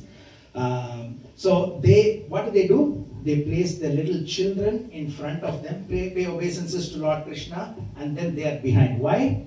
So always the helpless women, children and old people deserve protection according to Vedas, right? So if you put the children, even if somebody is really angry with me, I have a beautiful kid with me, the anger will go away, right? So children have got that capacity to bring anybody's anger down. So they put the children down, and then the saintly ladies started offering wonderful, wonderful prayers, right? And that's why wives are called as better halves. Okay? Even men are called as better halves. So it is called as Ardhangini, meaning half of the body, right? So when Kaliya's wives, they can feel the real pain of the husband. So even though the wife may not be there, but when a husband is having some problem, the wife will feel, and vice versa.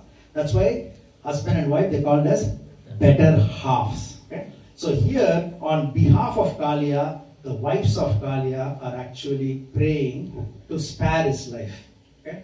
So you can see all these wives, so they're all snakes, half snake you can say, but then they're all praying to Lord Krishna as Kaliya is about to die, right? So having Krishna dance on the head was very fortunate for Kaliya, because the lotus feet of Krishna are Abhaya Charana. Abhaya Charana meaning they reward freedom from the fear of material existence. We have Govinda Das Prabhu here. Where is he? So this is the author of this wonderful song. Remember? Bhajahure mana Srinanda Nandana Abhaya Charana Ravindare. Durlabha Manava. Remember that? Beautiful, beautiful bhajan, right? So he's so fortunate, and no more fear, because Abhaya Charana, that's the lotus feet of Lord Krishna. So there's another beautiful painting here. All the Nagapatnis are here. They're helplessly watching, not diving into the water. So these are the prayers. So I want somebody to read this quickly. So these are first 6 humble statements by Nagapatnis, and then there are prayers. I've selected few prayers only. I'm also keeping an eye on the time. So not to worry, we want somebody to be engaged in this. So maybe from back row, are you able to see this? Yeah. Okay, can you read, not the quotes, but just the verse from here to the black font, own sons. Okay, so just the first one? Yeah. Okay, the Punishment. Sorry. The punishment to Kaliya is certainly just. Punishment imposed on a living being is for his ultimate benefit. You are impartial that you look equally upon your enemies and your own sons, right? Because he's saying so impartial, because we know the pastime of Narakasura. Narakasura is actually Lord Krishna's son. How? Put that there. So Varahadev's son, in that pastime where he was with Bhumi Devi, but the association of the demons was there. So that's a different pastime, Narakasura. So Narakasura is Lord Krishna's own son, but he was killed by Lord Krishna, right? And then 16,100, not 108, 16,100 queens had to be saved from that, if you remember that pastime. So that's the meaning of that. And the second one is, Prabhu, can you read this? The punishment? The punishment is a mercy as it drives away contamination. Like the doctor removing the disease of the patient, right? So you have to do it. Sometimes you need a knife because it might be a cancerous growth. You can't take a cotton and take out the cancerous growth, right? You have to have a big sword or knife, right? So, and then more and more, right? So, what hostilities this snake should have done? The wives are saying, how much hostility that this person would have done? And then the previous life he was, what's the name? Kalia's previous life. Vedashira Muni, very good. So he did austerities, and see, it helped. If only he didn't actually have a problem with the other person, allowed him to go sit in one corner, many things would have been avoided. They would have got their own good things in different ways, right? Not just by becoming a snake and Krishna trampling his head, etc. The goddess of fortune always presses the feet of Vishnu, right? How much fortunate she was to do that. And just imagine how fortunate this Kalia, not even pressing, Krishna is pressing his head like a massage, right? Painful massage though. Then here, those who have attained the dust of your lotus feet never hanker for any kingship, for the kingship of heaven, and also can have all benedictions manifested before them simply by receiving the dust of his lotus feet. So Kalia is so fortunate. Who else had, I think I have it here. I thought I didn't do it. Yeah, Bali Maharaj is on. I was thinking, yeah, anyone else? Yes, Bali Maharaj also was fortunate because Vishnu's head was placed, right? So only these two that I can think of. If you have anyone else, can you think of anyone else? Kalia and Bali Maharaj, right? Yes. Okay, so here are the prayers. So this is the must memorize, right? Namastubhyam Bhagavate Purushaya Mahatmane Bhutavasaya Bhutaya Paraya Paramatmane. Beautiful. So this one is, who didn't read? Can somebody read this English translation? Yes, Prabhu, go ahead. Prabhu, somebody's outside? Yeah. We offer our obeisances unto you, the Supreme Personality of Godhead. Although present in the hearts of all living beings as a super soul, you're all pervasive. Although the original shelter of all created material elements, you exist prior to their creation. And although the cause of everything, you are transcendental to all material cause and effect, being the Supreme Soul. Wonderful. So here, you are the cause of everything and you're transcendental. So it doesn't matter whether the snake bites you in the chest, nothing will impact you, right? So one thing which we need to remember is all the prayers in Srimad Bhagavatam. Okay? So you can think of prayers of Gajendra, you can think of any prayers. This is a lesson for all of us. When you start praying, say for example, I have a severe pain in my leg. Okay? I'm just saying, we don't ask Krishna for material things in general, but you can see that they also ask for someone else, right? So the first thing is, my dear Krishna, I chant this Hare Krishna Mahamantra so that my leg gets better, pain is less. That's not what we do. You see, in all the prayers, first part or many sections of the prayers are praising the Lord. Nothing to do with your problem. You genuinely praise the Lord, right? You can see this is the same structure in all prayers. Srimad Bhagavatam also is mostly prayers, right? Pastimes are there, but you can see more of prayers. So the prayers are always glorifying the Lord initially, and then slowly in the end they will touch base, can you spare his life, right? So it's a lesson for all of us too, right? So don't jump and say, I need money, I need this. No. Genuinely, Krishna, you've given me everything else, right? And then Krishna knows. Again, it's up, how you determine that, right? So there is one school of thought, why do we need to ask Krishna? Krishna knows everything. And the second one is in Bible, it says, ask and you shall be given, right? So you can see which one works. Ahetuki apratya. That's why ahetuki, without any sakam. It should be niskam, it should not be sakam. Not for anything, but in this case you can see they're not asking for themselves, they're asking for the life of the husband, because the beauty of the wife lies in the husband living. It says in one of the prayers, right? So the second one, can somebody read the English translation? Yeah. Obeisances unto you, who are time itself, the shelter of time and the witness of time in all its phases. You are the universe and also its separate observer. You are its creator and also the totality of all its causes. Wonderful. So I highlighted this or underlined this because you are time itself. You are the shelter of time. You are the witness of time in all its phases. So Krishna says in Bhagavad Gita 5 times, that he's time. So again, every time we read Bhagavad Gita, right, it cannot be a standalone, right? So it's always the explanation of Bhagavad Gita is in Srimad Bhagavatam.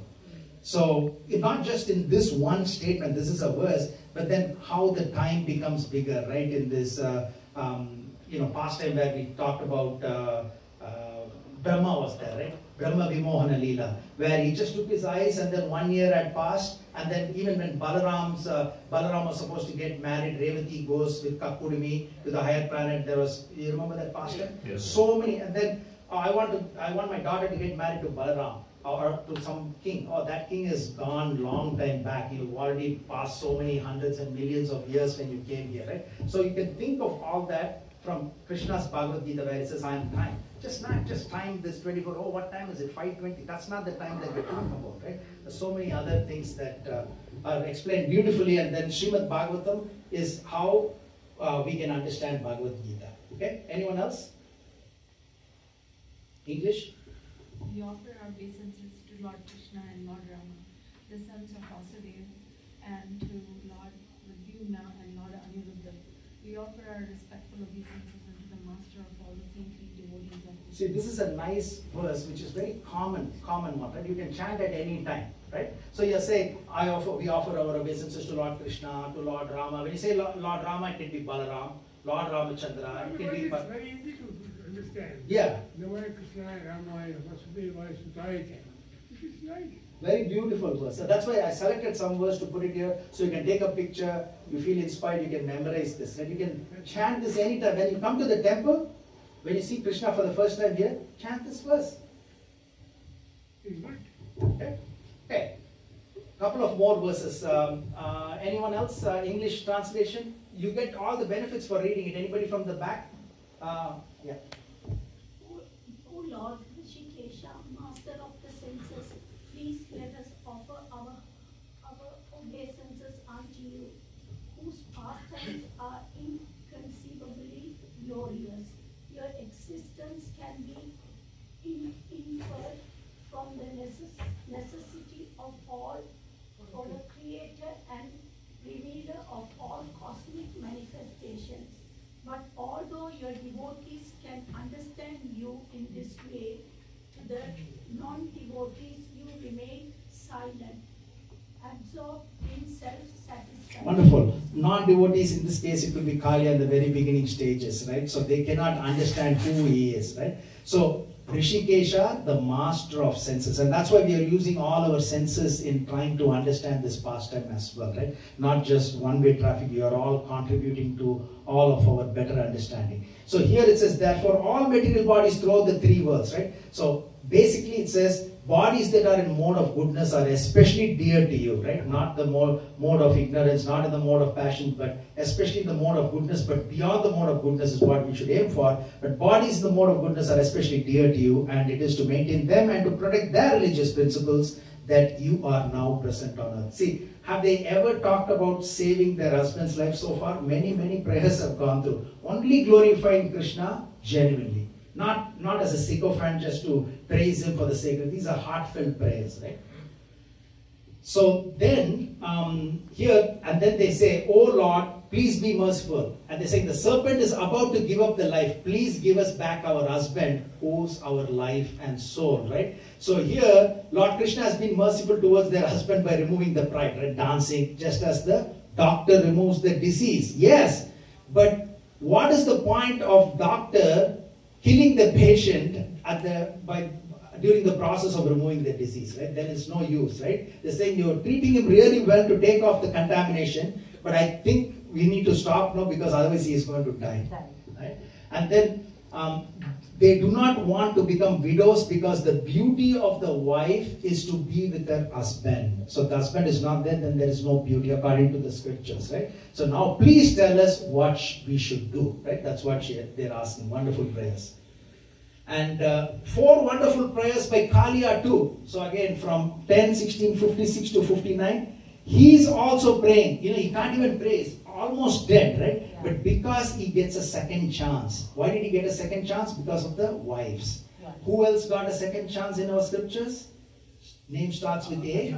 Ajamil, called a second chance. But some of them will get, they don't need a second chance because Krishna takes them to Vaikuntha, like the elephant king, Gajendra. There's no second chance for him. Okay, I'm going to kill the crocodile, now go and drink water, continue to become an elephant. No, you come with me, right? But here's second chance for Kalia. Now go to the ocean and live there, right? And then these are the 4 beautiful verses by Kalia. Why only 4? Because he can't speak. He's almost dead, right? He's saying, we are envious, I'm ignorant, I'm constantly angry. You are the one who's generating this universe. We are by nature always enraged, means angry.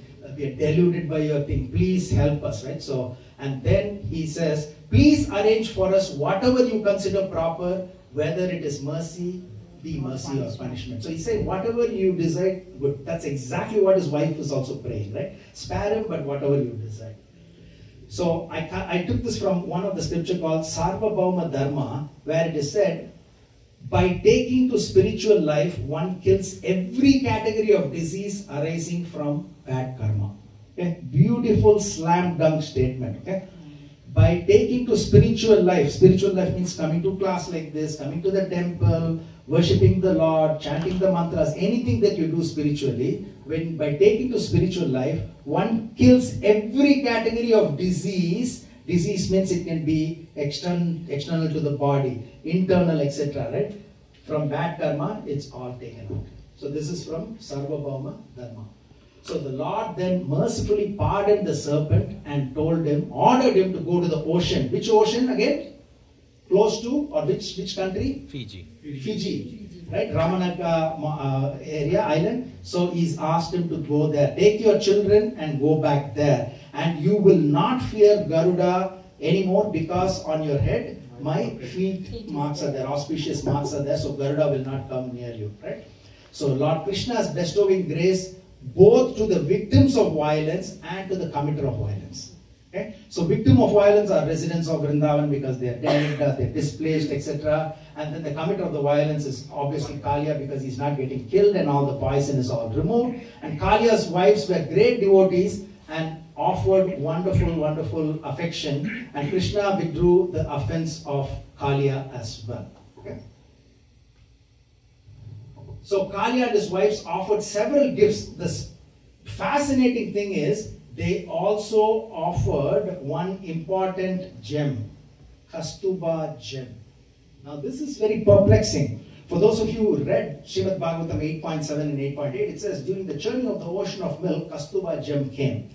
But here, how can this Kastuba gem be given at this point in time? Because this is only 5,000 years ago, but churning of ocean of milk happened many, many thousands of years ago. So it is said, in other words, because Krishna wanted to act like an ordinary human being, so it is said that he actually dropped it and got the wives of Kalia to collect it and give it back to Krishna. Right? It's so beautiful. So it was the 6th gem that was generated during the churning of ocean of milk. I think I have a slide there.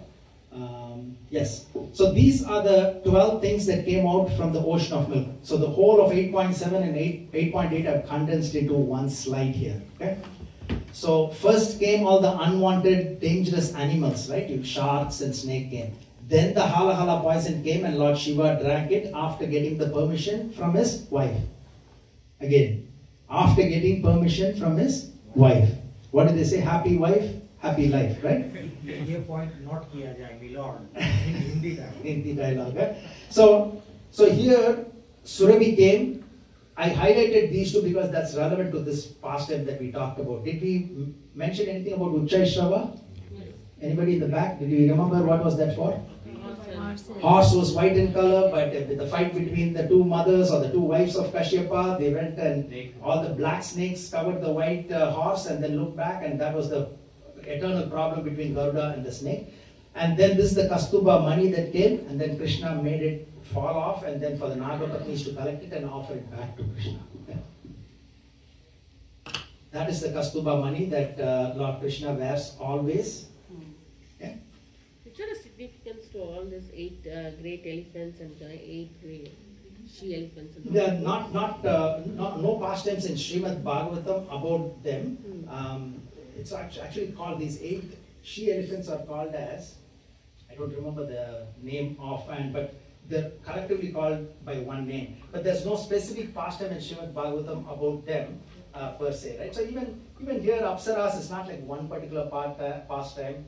Like Goddess of- Apsaras and all we hear many times, and Goddess of Fortune, right. Varuni, all that we learn, but those two alone, like we don't. Supposed to be very auspicious, but we don't, not in Srimad Bhagavatam, maybe somewhere in some other Purana there may be some great pastimes. After Kastuba Mani, what is that one particular? Padmaraka. Then Parijata. Parijata we know Indra took it, but then we know the Naragasura pastime, Krishna had to go after he's giving back the three things, right? The tip of the mountain, the playground, the umbrella, and one more thing, he's going and giving personally. And he says, okay, by the way, I'm going to take this Parijata. And then he says, no. Then there was a big fight happened, right? And then finally he fought Indra and he brings back the Parijata flower. Actually, it says all the bees were following the Parijata tree from the heaven back to earth. So anytime you see a bee here, don't just ignore it. It's something that has come from the higher planetary system, following the Parijata flower. Right? Okay, so Krishna rose up from this, water, and then he's beautifully dressed, right? So how is Krishna decorated after this massive fight, right? It's because he was offered all the wonderful garments by Kaliya and his family. Right? So it's always good to offer gifts to others, right? When in joyful occasion, offer gifts to others, right? Even the animals and trees rejoiced when reuniting with Lord Krishna. So it is said all the trees were all fallen down, right? Like the branches and the leaves were all fallen down. And when Krishna got up, it immediately started blossoming, it seems, right? Beautifully it's explained in some of the scriptures. So one may ask, how can anyone prove that animals and trees became morose at Krishna's loss? And supposedly lost, right? Because he was in the coils of Kaliya, but rejoiced. So the animals cried out and the trees dwindled, sagging their branches. But as soon as they saw Krishna's return, the animals started shaking their heads and tails with happiness, and the trees resumed their original erect position filled with nice flowers and fruits. So beautiful. If only we have some videos to enact all that, right? But suddenly the Brahmanas now came from nowhere. Brahmanas suddenly showed up and they said, my dear Nanda Maharaj, please offer a lot of donations for all the Brahmanas. The question can be, where were they when all this happened, right? Suddenly they just show up and they say, please, to assure your son will always be free from danger, you should give charity to the Brahmanas. So our scriptures say, they're always right, you have to give charity to Brahmanas. And he gives, right? He didn't ask the same question that we are. My son was trapped there and where were you? Didn't chant any mantras? No. So here it is said, the Padma Puran states this, that Brahmanas are always free from faults, and criticizing Brahmins takes one to hell because Lord Vishnu becomes angry with such criticizers. Brahmanas remain free from every punishment except the state laws, right? Except the state laws. And the story of the Brahmana and beggar is there. I'll quickly go through that. But now, who's a Brahmin? That's a good question, right? So here, according to Yajnavalkya Smriti, okay, so this is, Yajnavalkya, he had a problem with Vaishampayana, how we got the Shukla Yajurveda. We only have the Krishna Yajurveda. Then the Shukla Yajurveda came because of that. A Brahmana means, it is said, I know this is a questionable one, moot point, but I'm just reading it from this Yajnavalkya Smriti. A Brahmana means just by taking birth in a Brahmana dynasty, at least you are given a title Brahmana. Okay? Could be debatable, but that's... Dvija means when he goes through a sacred thread ceremony. Okay? Dvija. Vipra means when he's learned in Vedic science, he's called as Vipra, like the Sudama Vipra. Okay? Shrotriya means when he has all the three qualities. He's born in that dynasty, he went through the sacred ceremonies, sacred thread ceremony, and he's learned in Vedic science. When we say Vedic science, we talk about Rig Veda, Yajurveda, Samaveda, Atharvaveda. That is Vedic, right? So, these are the Brahmins, and if they are that, then you're supposed to continue to give and not to criticize them. Okay? Okay, almost there. Now, who knows this verse? Who doesn't know this verse? you have anything to drink we can give? I want to serve the prasad, so can you take it out and do the plates? Yeah, you can do the plate, and if you have a drink that you can share with others. How long it will take? Another 20 minutes? Yeah, we're on time. 20 minutes, okay. So maybe if there is something to drink, is that okay? All of you can have some rose milk or something. Okay, Namo Brahmane Devaya, Go Brahmanitaya, Jagatitaya Krishnaya, Govindaya Namo Namaha. So he is the worshipable deity for all Brahmanical men, who's the well-wisher of cows and Brahmanas, right? So again, why we have to respect the Brahmins? Because of what we saw in the previous slide, and because this is stated in Vishnu Puran. This is a very famous verse, and this is one of the 4 verses that Chaitanya Mahaprabhu chanted in front of the Rath Yatra cart in Jagannath Puri. Okay? Very important verse. So the story, this is a story in Ramayana, right? So here a Brahmana went to Varanasi and he started begging for food. There was a dog that was there and was trying to bite him and bark at him saying, who are you? Why are you coming here?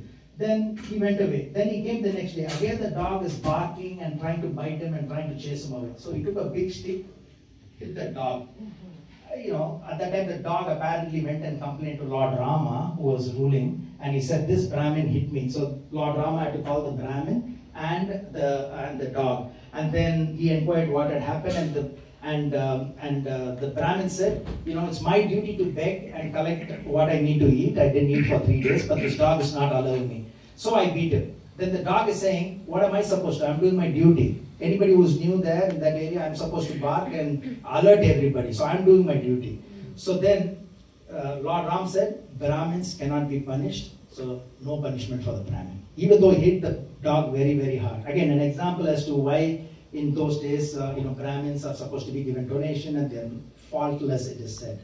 Okay?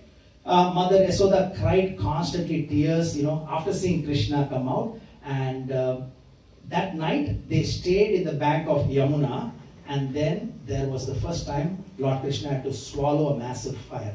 But I'm not getting into the details of this. We'll cover it in another Srimad Bhagavatam class, where Lord Krishna is actually swallowing not the forest fire once, but twice. Okay, so we'll get into that later on.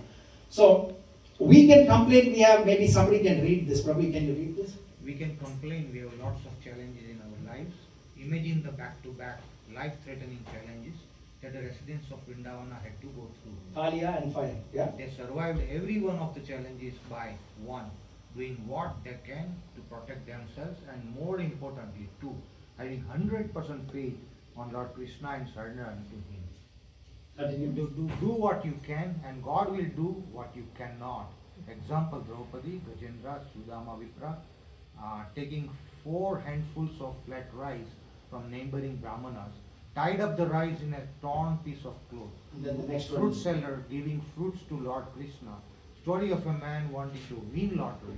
Jesus and bread. I'll say this, but here, right? So do what you can, and God will do what we cannot. Okay, very important. You cannot say, Krishna, I have this, I need work, okay? Give me a work. Did you apply anywhere? No, right? Did you make your resume? No. But Krishna, you have to give me a job in Google. You do what you can, and God will do what you cannot, right? So that's why the story is here. We know the story, right? A person was praying again and again. We don't do lottery, but just a thoughtful story, right? My dear Lord, please give me $1 million winning in lottery. Please. Praying, and asking for this, nothing happened. Finally, he said, I'm not going to pray to you. I've been praying for so long. You didn't give me anything, forget it. God appeared. Do me a favor, buy a lottery. Buy a lottery. You do what you can, and then we'll do what we can, right? So without even buying a lottery, you want that, right? So that is why Draupadi didn't say, Krishna, please protect. No, she tried her best. She looked at her husbands, nobody came. Then she tried to do what she can, right? And then God did it, right? You cannot be lazy and say, oh, God should do everything. Gajendra, what did he do? He tried his level best to extricate himself from the hold of, the crocodile. 1,000 years, right? And his wives and everybody tried, right? Sudama, Vipra, he just didn't sit there and meditate on Krishna. Krishna, you're my friend, you should not give me this palace bigger than that. No, he went there, did what he has to, and then he got it, right? So, and then this Jesus and the bread story, you know this story, right, from Bible? I'm just picking it up from everywhere, right, so that we get a glimpse of all cultures. So here, there were 15,000 people when Jesus was praying and he had the session. And at the end of it, everybody was hungry.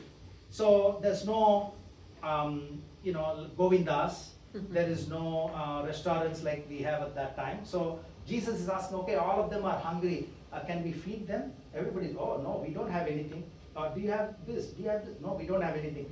Then finally he said, I'm so frustrated by all of you saying what you don't have. Then he called a small boy, what do you have? And then he said, I just have 5 loaves of bread, 15,000 people, 5 loaves of bread, right? And then he prayed over it, and they had for another 10,000 people more bread, right? So do what you can, and God, he prayed to God. If you say Son of God, he prayed to God, and then there was so much more, right? Do what you can here, and then God will do what we cannot, okay? So Krishna gives us the 2 benedictions that we saw in the very beginning, right? Just for hearing the story and for you to narrate it to somebody in your house, you will never be afraid of any snake. And then this Yamuna water, for those of you who joined us late, maybe we'll sprinkle the purest of pure Yamuna water. It says, if anybody bathes in this place, you're not going to bathe, but at least you can sprinkle the water in your head. And then it is said that if you offer this water to others as well, so think of others, that's the best we can do, and then you're free from sinful reactions as well, okay? So this is a wonderful, wonderful pastime, and how we can overcome the daily challenges, okay? Machitta sarva durgani mat prasada tarishyasi atachetvam hankara nashrostati vinakshati. If you become conscious of me, think of Lord Krishna, you will pass over all the obstacles of conditioned life. Pass over, right? It's not like you're going to trample on top of a shark and walk, right? You're going on this beautiful Royal Caribbean cruise, right? You have a ship that is going. All the sharks are down there, hook cats, piranhas are there. You'll cross over, right? So either you cross over or go in that or go in a flight. You cross over all the obstacles of conditioned life by my grace. However, if you do not work in such consciousness, but act through false ego, like this Karya was doing, then you will be lost, and that means we will be having challenges, right? So again, Krishna saying all the challenges, if you surrender to him, it will go away, and then if you surrender to me, based on that, I will accordingly protect you, right? If you surrender 10%, you will get blessings of 10%. If you surrender 100%, you will get 100%. That's the one. That's 4.11, right? This is another verse for you to memorize, okay? Katanchana smrite yashmin dushkaram sukaram bhavat smrite viparithyam syat sri chaitanyam namamitam. Who's going to be fortunate to read this? Yes, go ahead. Things that are very difficult to do become easy to execute if one somehow or other simply remembers Lord Chaitanya Mahaprabhu. But if one does not remember him, even easy things become very difficult. To this Lord Chaitanya Mahaprabhu, I offer my respectful obeisances. Okay. One takeaway, one request for all of you, or some of you. You can take this challenge. Please memorize this verse. By the time we have the next class, somewhere in January we'll have, please memorize this verse. And why I'm saying to memorize this verse is when you have challenge in your life, okay? Work challenge, health challenge, at that time, remember this verse. Everything that is going to be really difficult to you will somehow become very easy if you have to just think of Chaitanya Mahaprabhu or Lord Krishna, right? They are the same. But easy things become very difficult if you do not think of the Lord. So next time when you're having some challenging time, tough examination, tough people, whatever it is, oh, I'm not thinking of Lord Krishna, then think of Lord Krishna, then it will become easy. I can guarantee you that if you really think of Lord Krishna and seek protection like how all of them did, you will get that as well. So this is a must memorize verse. Chaitanya Charitamrita, Adi Leela 14.1, not for anybody, but for each one of you. And you will see the value of it if you just remember Lord Krishna. So remember Lord Krishna during challenging times, but also memorize it so that you will know that you will remember Lord Krishna because of memorization of this verse. Okay? Okay, so here, when Krishna becomes the center of one's life, then peace and harmony exist. So this is, although Karya and Garuda were enemies, right? They lived peacefully by the mercy of the Lord after that, right? So you know the story, right? Hanuman and Arjuna, you know the story? We'll wrap up with this. Anybody knows the story? Again, it's AI generated picture. You'll never see this anywhere. With difficulty I got it through ChatGPT, by the way. Anyway, so Hanuman and Arjuna, Hanuman, both of them were great devotees. So Arjuna criticized Hanuman. Hanuman still lives, it is said, right? Even during Dwapara, even though he's from Treta Yuga. So Arjuna criticized Hanuman. Why did you take so long to build the bridge? You could have built the bridge very quickly. He said, no, it has to withstand the whole army and everything, so it takes time. Nah, if I was there, just with my arrows, I'll build a very strong bridge in no time. It wouldn't have taken that long. So then, immediately he builds this bridge of arrows, and then he asks Hanuman to walk on top of it. Hanuman collects all the big mountains, he's putting in his back to increase the weight, and he's walking. So definitely this bridge would have collapsed, but it didn't collapse. And then later on, when he's looking down, and both of them are looking down, Hanuman saw Lord Krishna in his turtle form, just like Mount Mandara was kept open, active. So here, Hanuman's weight did not bring the bridge down. So again, both Hanuman and Arjuna realized the God's role and surrendered to his divine will. So that's a nice one. Lord's will is there. So two different devotees, Hanuman and Arjuna, had this problem, and because of Krishna, at the bottom, nobody lost and nobody won. Right? So these are good stories we should. And when did it take place? We talked about this this wonderful pastime of Kaliya. When did it take place? Okay.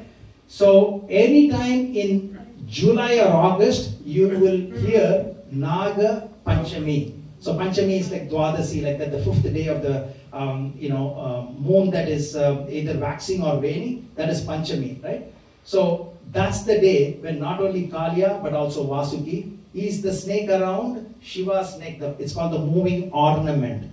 We have Karkatoka, he cursed King Nala and then guided him to redemption. Remember that? We did a class here, Nala and Damayanti.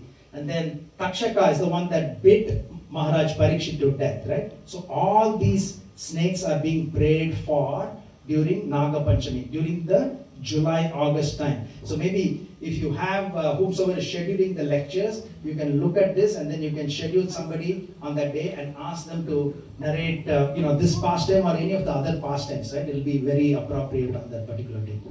So why don't you take a break and drink something for a minute, and then we'll go through the summary and then quiz.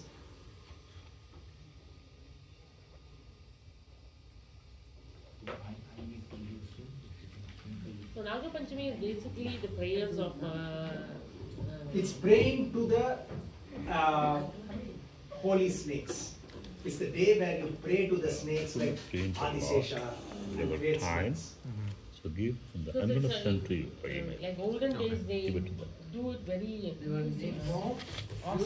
great austerity. They did this. Yeah, even in Vrindavan they do it in a grand scale.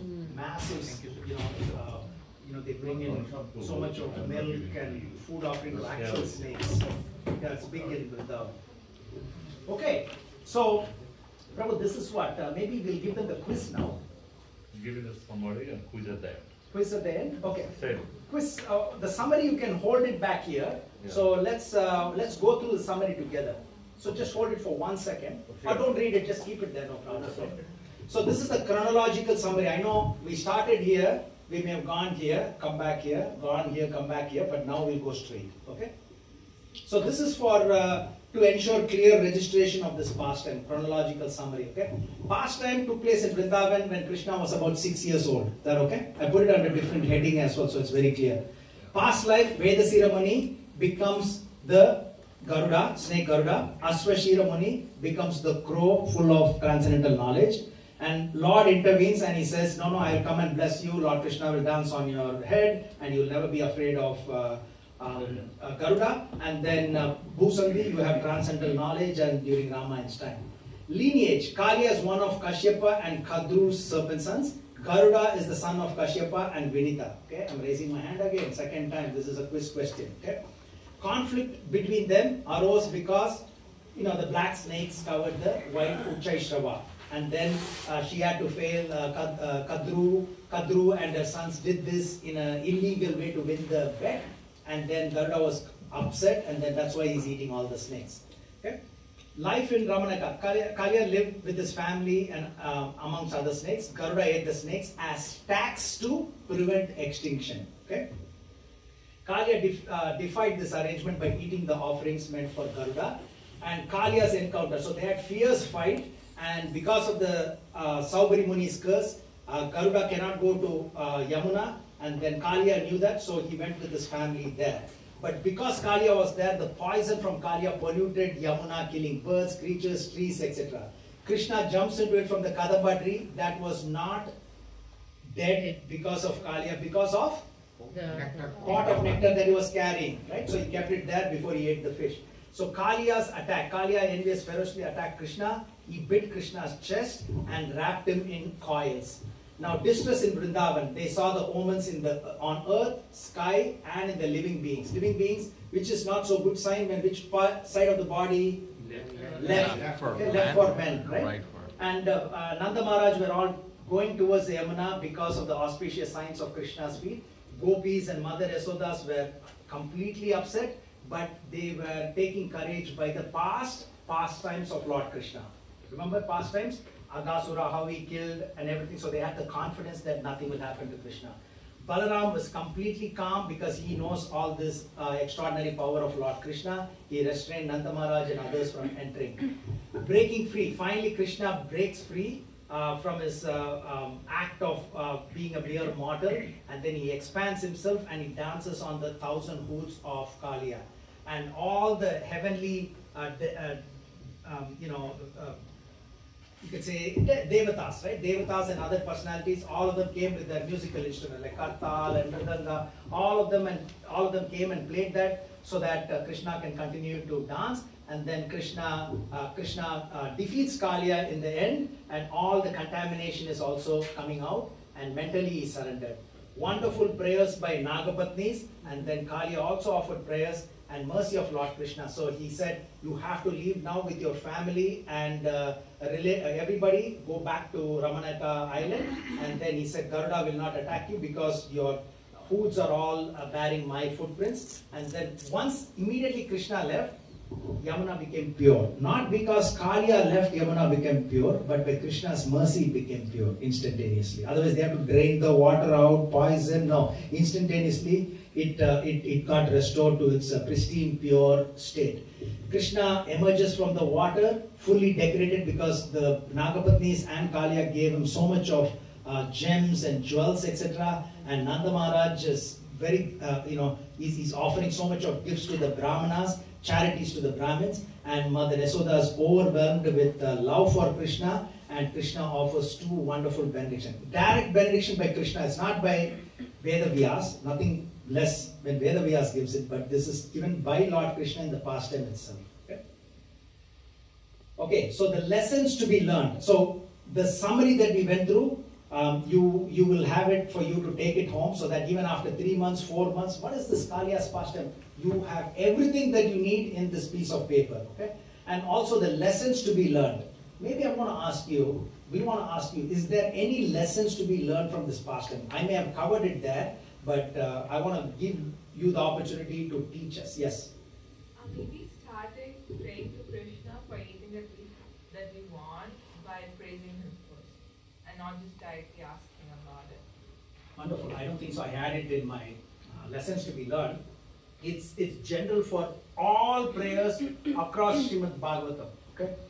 All the prayers by Nagapatnis, by Gajendra, you name every Muchukunda's prayers, everything starts off with heartfelt devotion to Lord Krishna through prayers. Nothing what they want is there, but in the very end, if they are asking for someone or something, then it is there in the end. Very good point. Yeah, I never have sense of possession. This is my lake, this is my area, me, mine, I. Yeah, I, me, myself. That's a very good one, because that's what brought the downfall of this Muni, right? Vedasura Muni, if he had allowed the other person to just chant somewhere, he didn't buy that property for millions of dollars. It's a cave that is there.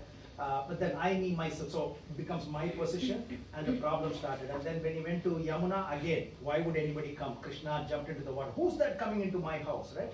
So what? Live nicely with everybody. Just yeah, I was saying that I actually struck my heart and mind that not seeing the God, only seeing the God will not happen.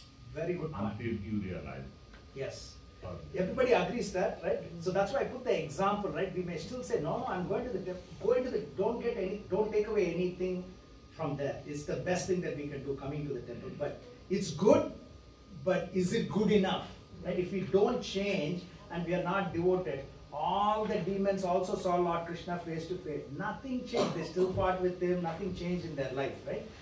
Until they were forced to change, either killed and got, the devotion that is needed to go back home, back to Godhead, right? So seeing God face to face is good, but unless we change and then see God in a different perspective, that's what is needed.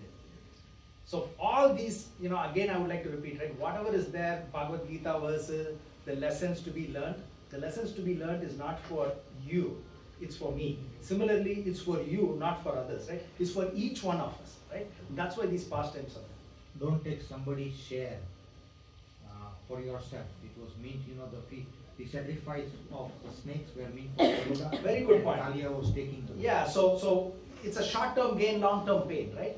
He started taking the food of Garuda, and then this bigger pain. He came and killed many of the animals and birds in Vrindavan because of him coming there, right? And it can be said of the same thing, Saubhara Muni too, right? So there are many pastimes, but it's a good thing where don't usurp somebody's property or meant for someone else. It's not for you. Then it's a short-term gain, long-term gain. Ishopanishad says in the very second verse. How many verses? 14 verses? How many verses? 18 verses. And the first one is this one.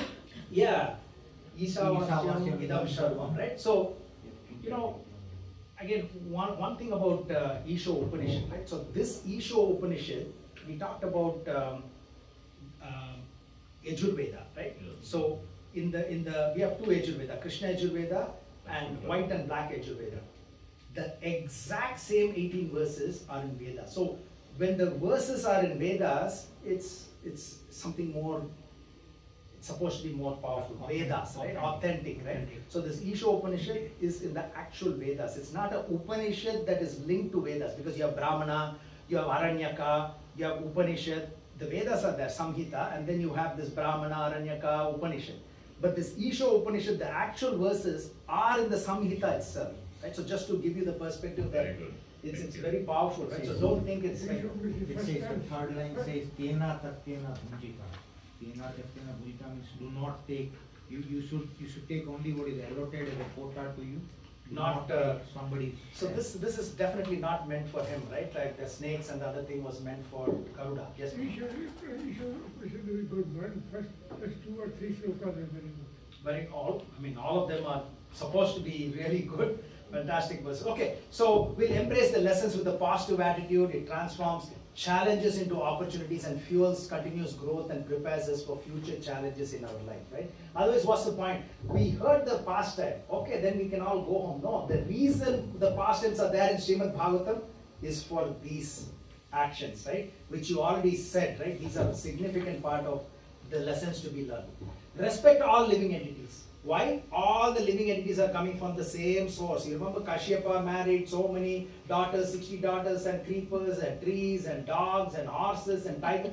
Everything came. So we're not saying if you see a cobra, I want to offer my respectful obeisances to you. No, we don't do that. You get bitten by a cobra, right? So we have to use the intelligence that is given. Just treat them. Don't kill them unnecessarily, right? Don't go and feed the lion with something in your hand. Come and eat it, right? So that's not what it meant, right? So just respect all living entities and the consequences of dishonesty, right? Winning through deceit, like Kadru's trick to cover Uchasheva's horse, brings in long-term suffering, right? So consequences of dishonesty. Everybody remembers that dishonesty, right? And then respect boundaries and property, right? Taking what belongs to others, like Kalia eating Garuda's offering, leads to prolonged miseries, right? All this is there in your takeout, right? Something you can reflect, you can add more to it, right? There'll be much more, right? When you think about it, you'll add more. But these are obvious ones that we need to take away after the session back home, okay? Inner transformation is the key. Kalia formally retained his envious nature despite the change in form. That's what we said, right? Get it done this life itself. If I'm getting too angry, if I'm doing this bad, try to undo it in this life itself. Otherwise, in next life, you're going to carry it in whatever form that we may have. Devotion versus proximity, right? Simply seeing God face to face is not enough. Kalia and other demons saw Krishna but lacked devotion due to unpurged inner contamination, right? We go into the temple to see deity form is good, but not good enough if we do not change internally. Same thing with Duryodhana. Same thing. Yeah. The consciousness is polluted. He sees Krishna. He sees Krishna, but he's not seeing Krishna, right? Seeing but not seeing, right? So again, these are things that only when you spend a lot of time, you get all these things, right? Now, that's why this 2 hours that we spent on this it's so invaluable, right? You know, otherwise if you read the pastime or if you hear this quick pastime, there's not much of learning that you can extract from that. You all agree? So this is the value that all of you bring, you know, with your experience and with your insights. Selfless prayers, right? The residents of Vrindavan prayed not for their desires but for Krishna's well-being. So I put this here. They did not pray for God, they're praying. So they're not praying to God, but they're praying for God, right? So it's a big difference, right? So they're praying for God. So we all pray to God, right? They're all praying for the safety of God, right? How sweet it is.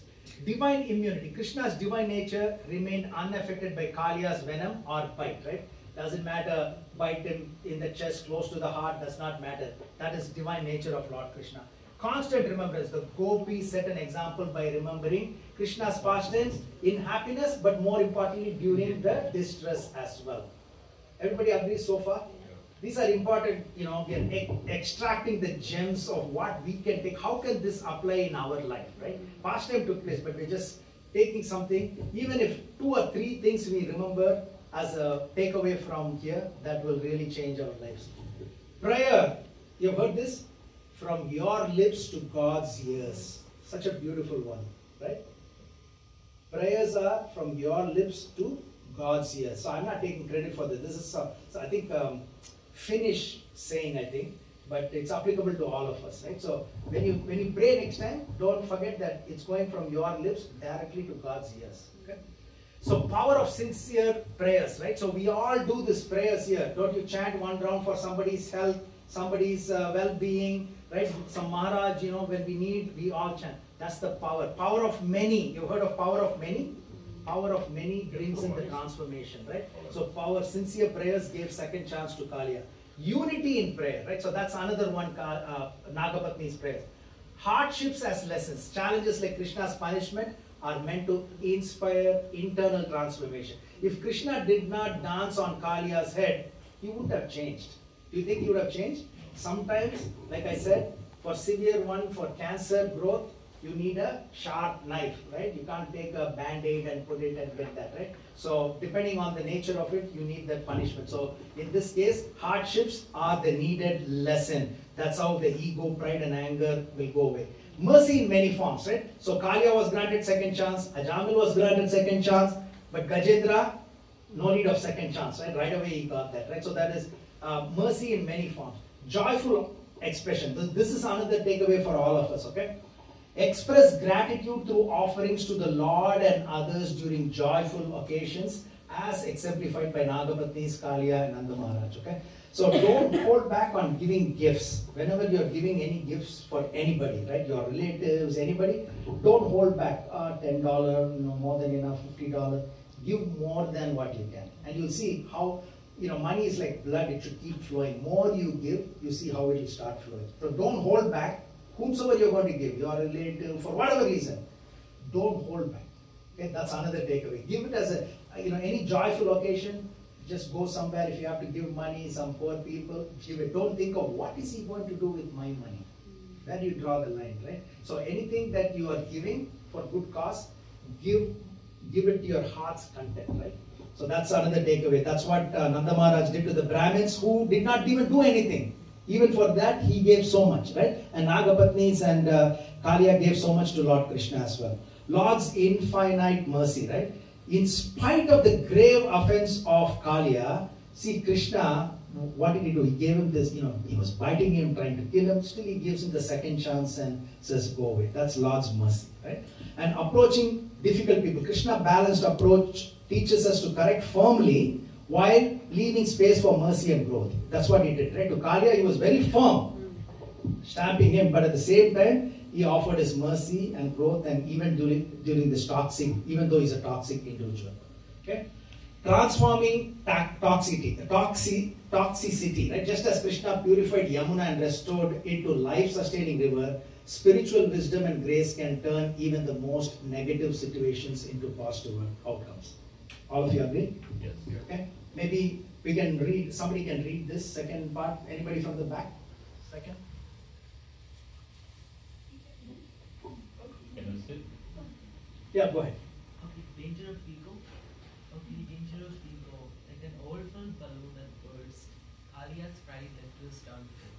True relief came only after surrendering to humility. This illustrates that unchecked ego causes suffering while humility brings peace. Right? All of us agree, right? So these are all significant, important lessons. So maybe anyone can read the last one? Yes, Prabhu, go ahead. Go ahead. Last Oh, Prabhu can go ahead. Humility is a virtue. Kaliya's story reminds us to embrace humility to handle life's difficulties gracefully and avoid the bursting effects of pride. Right? So I just put it in different headings so it's much more clearer. This is another AI generated, you'll never see this picture, but you can see this whole pastime. You can see Lake Yamuna as our heart. Okay? Our heart is as pure as Lake Yamuna. But this serpent, Kaliya, is the ego that is there, right? So pride, arrogance, self-centeredness, etc. The venomous fangs are destructive aspects of ego that can harm both us and the relationship with others, right? So here, the impact of ego is just like poison of the serpent polluted Yamuna and drove life away. Unchecked ego isolates us from meaningful connections and inner peace. Okay? So this is like the whole summary of this pastime, what we can learn from it personally, right? So every pastime is supposed to have an impact on us and something should change, right? Either gradually or progressively. So our heart is like Yamuna and the ego is the serpent that is living there, and it should be bereft of that ego, and that's only can be taken out by us, right? We have to consciously do that. Okay? Okay, let's go through the quiz. So can we, yes, Prabhu, take the quiz as this, Prabhu, can you give him that for takeaway? Yeah, it's already, I gave them. Oh, you have the printouts? You have the quiz as well? Yes. All together? All together, Okay. 10 pages. Okay, Prabhu, take something to eat. Yeah. Okay, thank you. Okay, so very quickly, let's go through this. We'll wrap it up in about 5 minutes, okay? Okay, let's go through this quiz. Yeah, now we can distribute it. So please make use of this. It will really help you. You know, understand the pastime on a later date. Okay, quiz number 1. Question number 1. All of you can open that page for quiz. Open it. Please. Color prints too. Thank you, Prabhu. We spent a lot of time and effort. Okay, we have the quiz page open, everybody.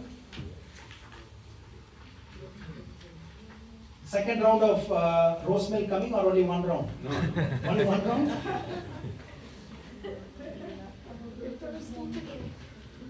That's it? Okay. So the question number 1. Vedasira Muni became a serpent, Kaliya, and Asvashira Muni becomes a crow, Bhushandi. True or false? True. Everybody agrees? Yeah. A little bit louder will be good. True. True or false? True. True. Okay. Second question. Kaliya's mother's name is. Don't look at the summary, okay? Kadru. K to K. Remember, this is another one. K to K. Kaliya and Kadru, same. Very good. Question number, only 12 questions are there, so we can go quickly, okay? The cause of eternal enmity of Garuda towards the snakes was because of the color of Surabhi the cow, Airavata the elephant, Uchchaishava the horse, throat of Lord Shiva. C. Uchchaishava the horse, because it's supposed to be white horse but was covered by black cobra snakes. Question number 4. The abode of serpents is at Dash Island. B. Ramanaka Island. B for boy. Very good. 4. Number 5. Garuda was antagonistic towards Kaliya because Kaliya had 1,000 hooves, but Garuda had only 1 head. Kaliya would eat all the offerings meant for Garuda. Kaliya was Vedasira Muni in his previous life. All of them. He would eat all offerings meant for Garuda. Yes. B for Balaram. Kaliya would eat all offerings meant for Garuda. Number 6. This is a trick question. Not a trick question. If you really, I didn't raise my hand to alert you. This is a good question. Garuda's father is Tarksha, Arishtanemi, Kashyapa Muni, and D is all 3 names are of the same person. All 3. All 3 names. Yes. So Kashyapa Muni is also called as Arishtanemi. If you read the Vedic prayers, it will be Lord for Arishtanemi. Okay? And some for Takshya as well. So it's all for the same person, Kashyapa Muni. Okay, 6 more and we are done. Garuda could not enter Yamuna, which Kaliya took shelter of, is because Garuda was afraid of Kaliya. Garuda had the curse of Saubhari Muni. Garuda did not like the fishes of this lake. Ramanaka to Vrindavan is too far. He had the curse of Yes, curse of Saubhari Muni. Number 8, Lord Krishna jumped from the dash tree into the Yamuna to kill Kaliya. Kadamba. Yes. 9. The residents of Vrindavan were able to get to the Yamuna while searching for Krishna by knowing the position of his cows, path marked by Krishna's footprints, flower from his garlands that had to drop to the ground. The path marked by his footprint. B. But don't ignore the other ones. I think through it and try to confuse you by giving the other options. Flowers from his garlands that had dropped to the ground as he was walking. No. Okay, so 10. Kaliya had 1,000 hoods, and out of which 101 were prominent. Yes, true. True. It's true? Yeah. Why, Prabhu? It said in one of the slides in the past time, right? 101 are prominent, but he's got 1,000 hoods. During the fight between Krishna and Kaliya, the bad omens arise on earth, in the sky, in the bodies of living entities, all of the above. All of the above. All the 4 answers, not above. Yeah. Last one. Lord Krishna at the end of this pastime killed Kaliya and his family. Killed Kaliya but spared his family as Nagapatnis offered wonderful prayers. C. Spared Kaliya's life and ordered him to go to Ramanakaya. C. That's good. Very good. Thank you. His Divine Grace A.C. Bhaktivedanta Swami Srila Prabhupada Ki Jai. I did some nice pictures of Prabhupada offering fire sacrifice, right? So think of all our ego and our bad luck and everything going into the fire. Prabhupada, who is the founder Acharya of Iskcon, is actually helping us. Okay, think of all that. See how many times he's doing fire offerings here. Think of all the ego and everything going into the fire. Amazing.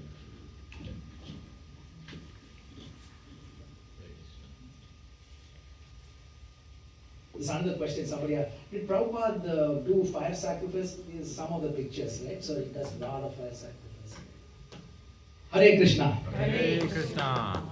Okay, anything to share? Any questions? Anything else that we didn't cover? So main thing is, with this session and with this printout, you will know everything that you need to know about this pastime. Okay? You know, this is like you hearing from several other devotees giving, but everything is here. All you have to do is read this once. If you're going to give a class somewhere else, you have everything that you need.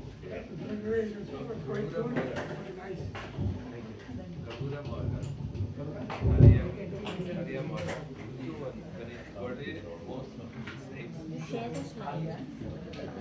Are you putting it in Yes, YouTube. Oh, you see this mother. Oh, before we forget, this is the actual Yamuna water. So we will sprinkle it on everybody. Okay, you have the thing, you can put it there. Yeah, that The sprinkler, yes. Sinki, we have the sprinkler there. And so after a long time, so now in future we are going to have every month except December. Except December, then it's going to be every month. So please come. I know it's little tough. You have to come from somewhere and 2 hours, but hopefully what you get out of this will be outweighing the challenge that you have to go through to come here. And you see the information, you know, it is Prabhu, not that. can we get the It's other not a videos of the previous one classes? day works. It's Couple of hours, Taking 8 this hours. previously they didn't take it. so much hours he has to We spend. don't have it. With his very busy You schedule should and all. actually share the slides with us also. Yeah, if you want, I can share. Can you do Okay. that? Haribol, Hare Haribol. Krishna. So Prashadam is Share it ready. with the Mother, voice wait. maybe. I'll Mother. take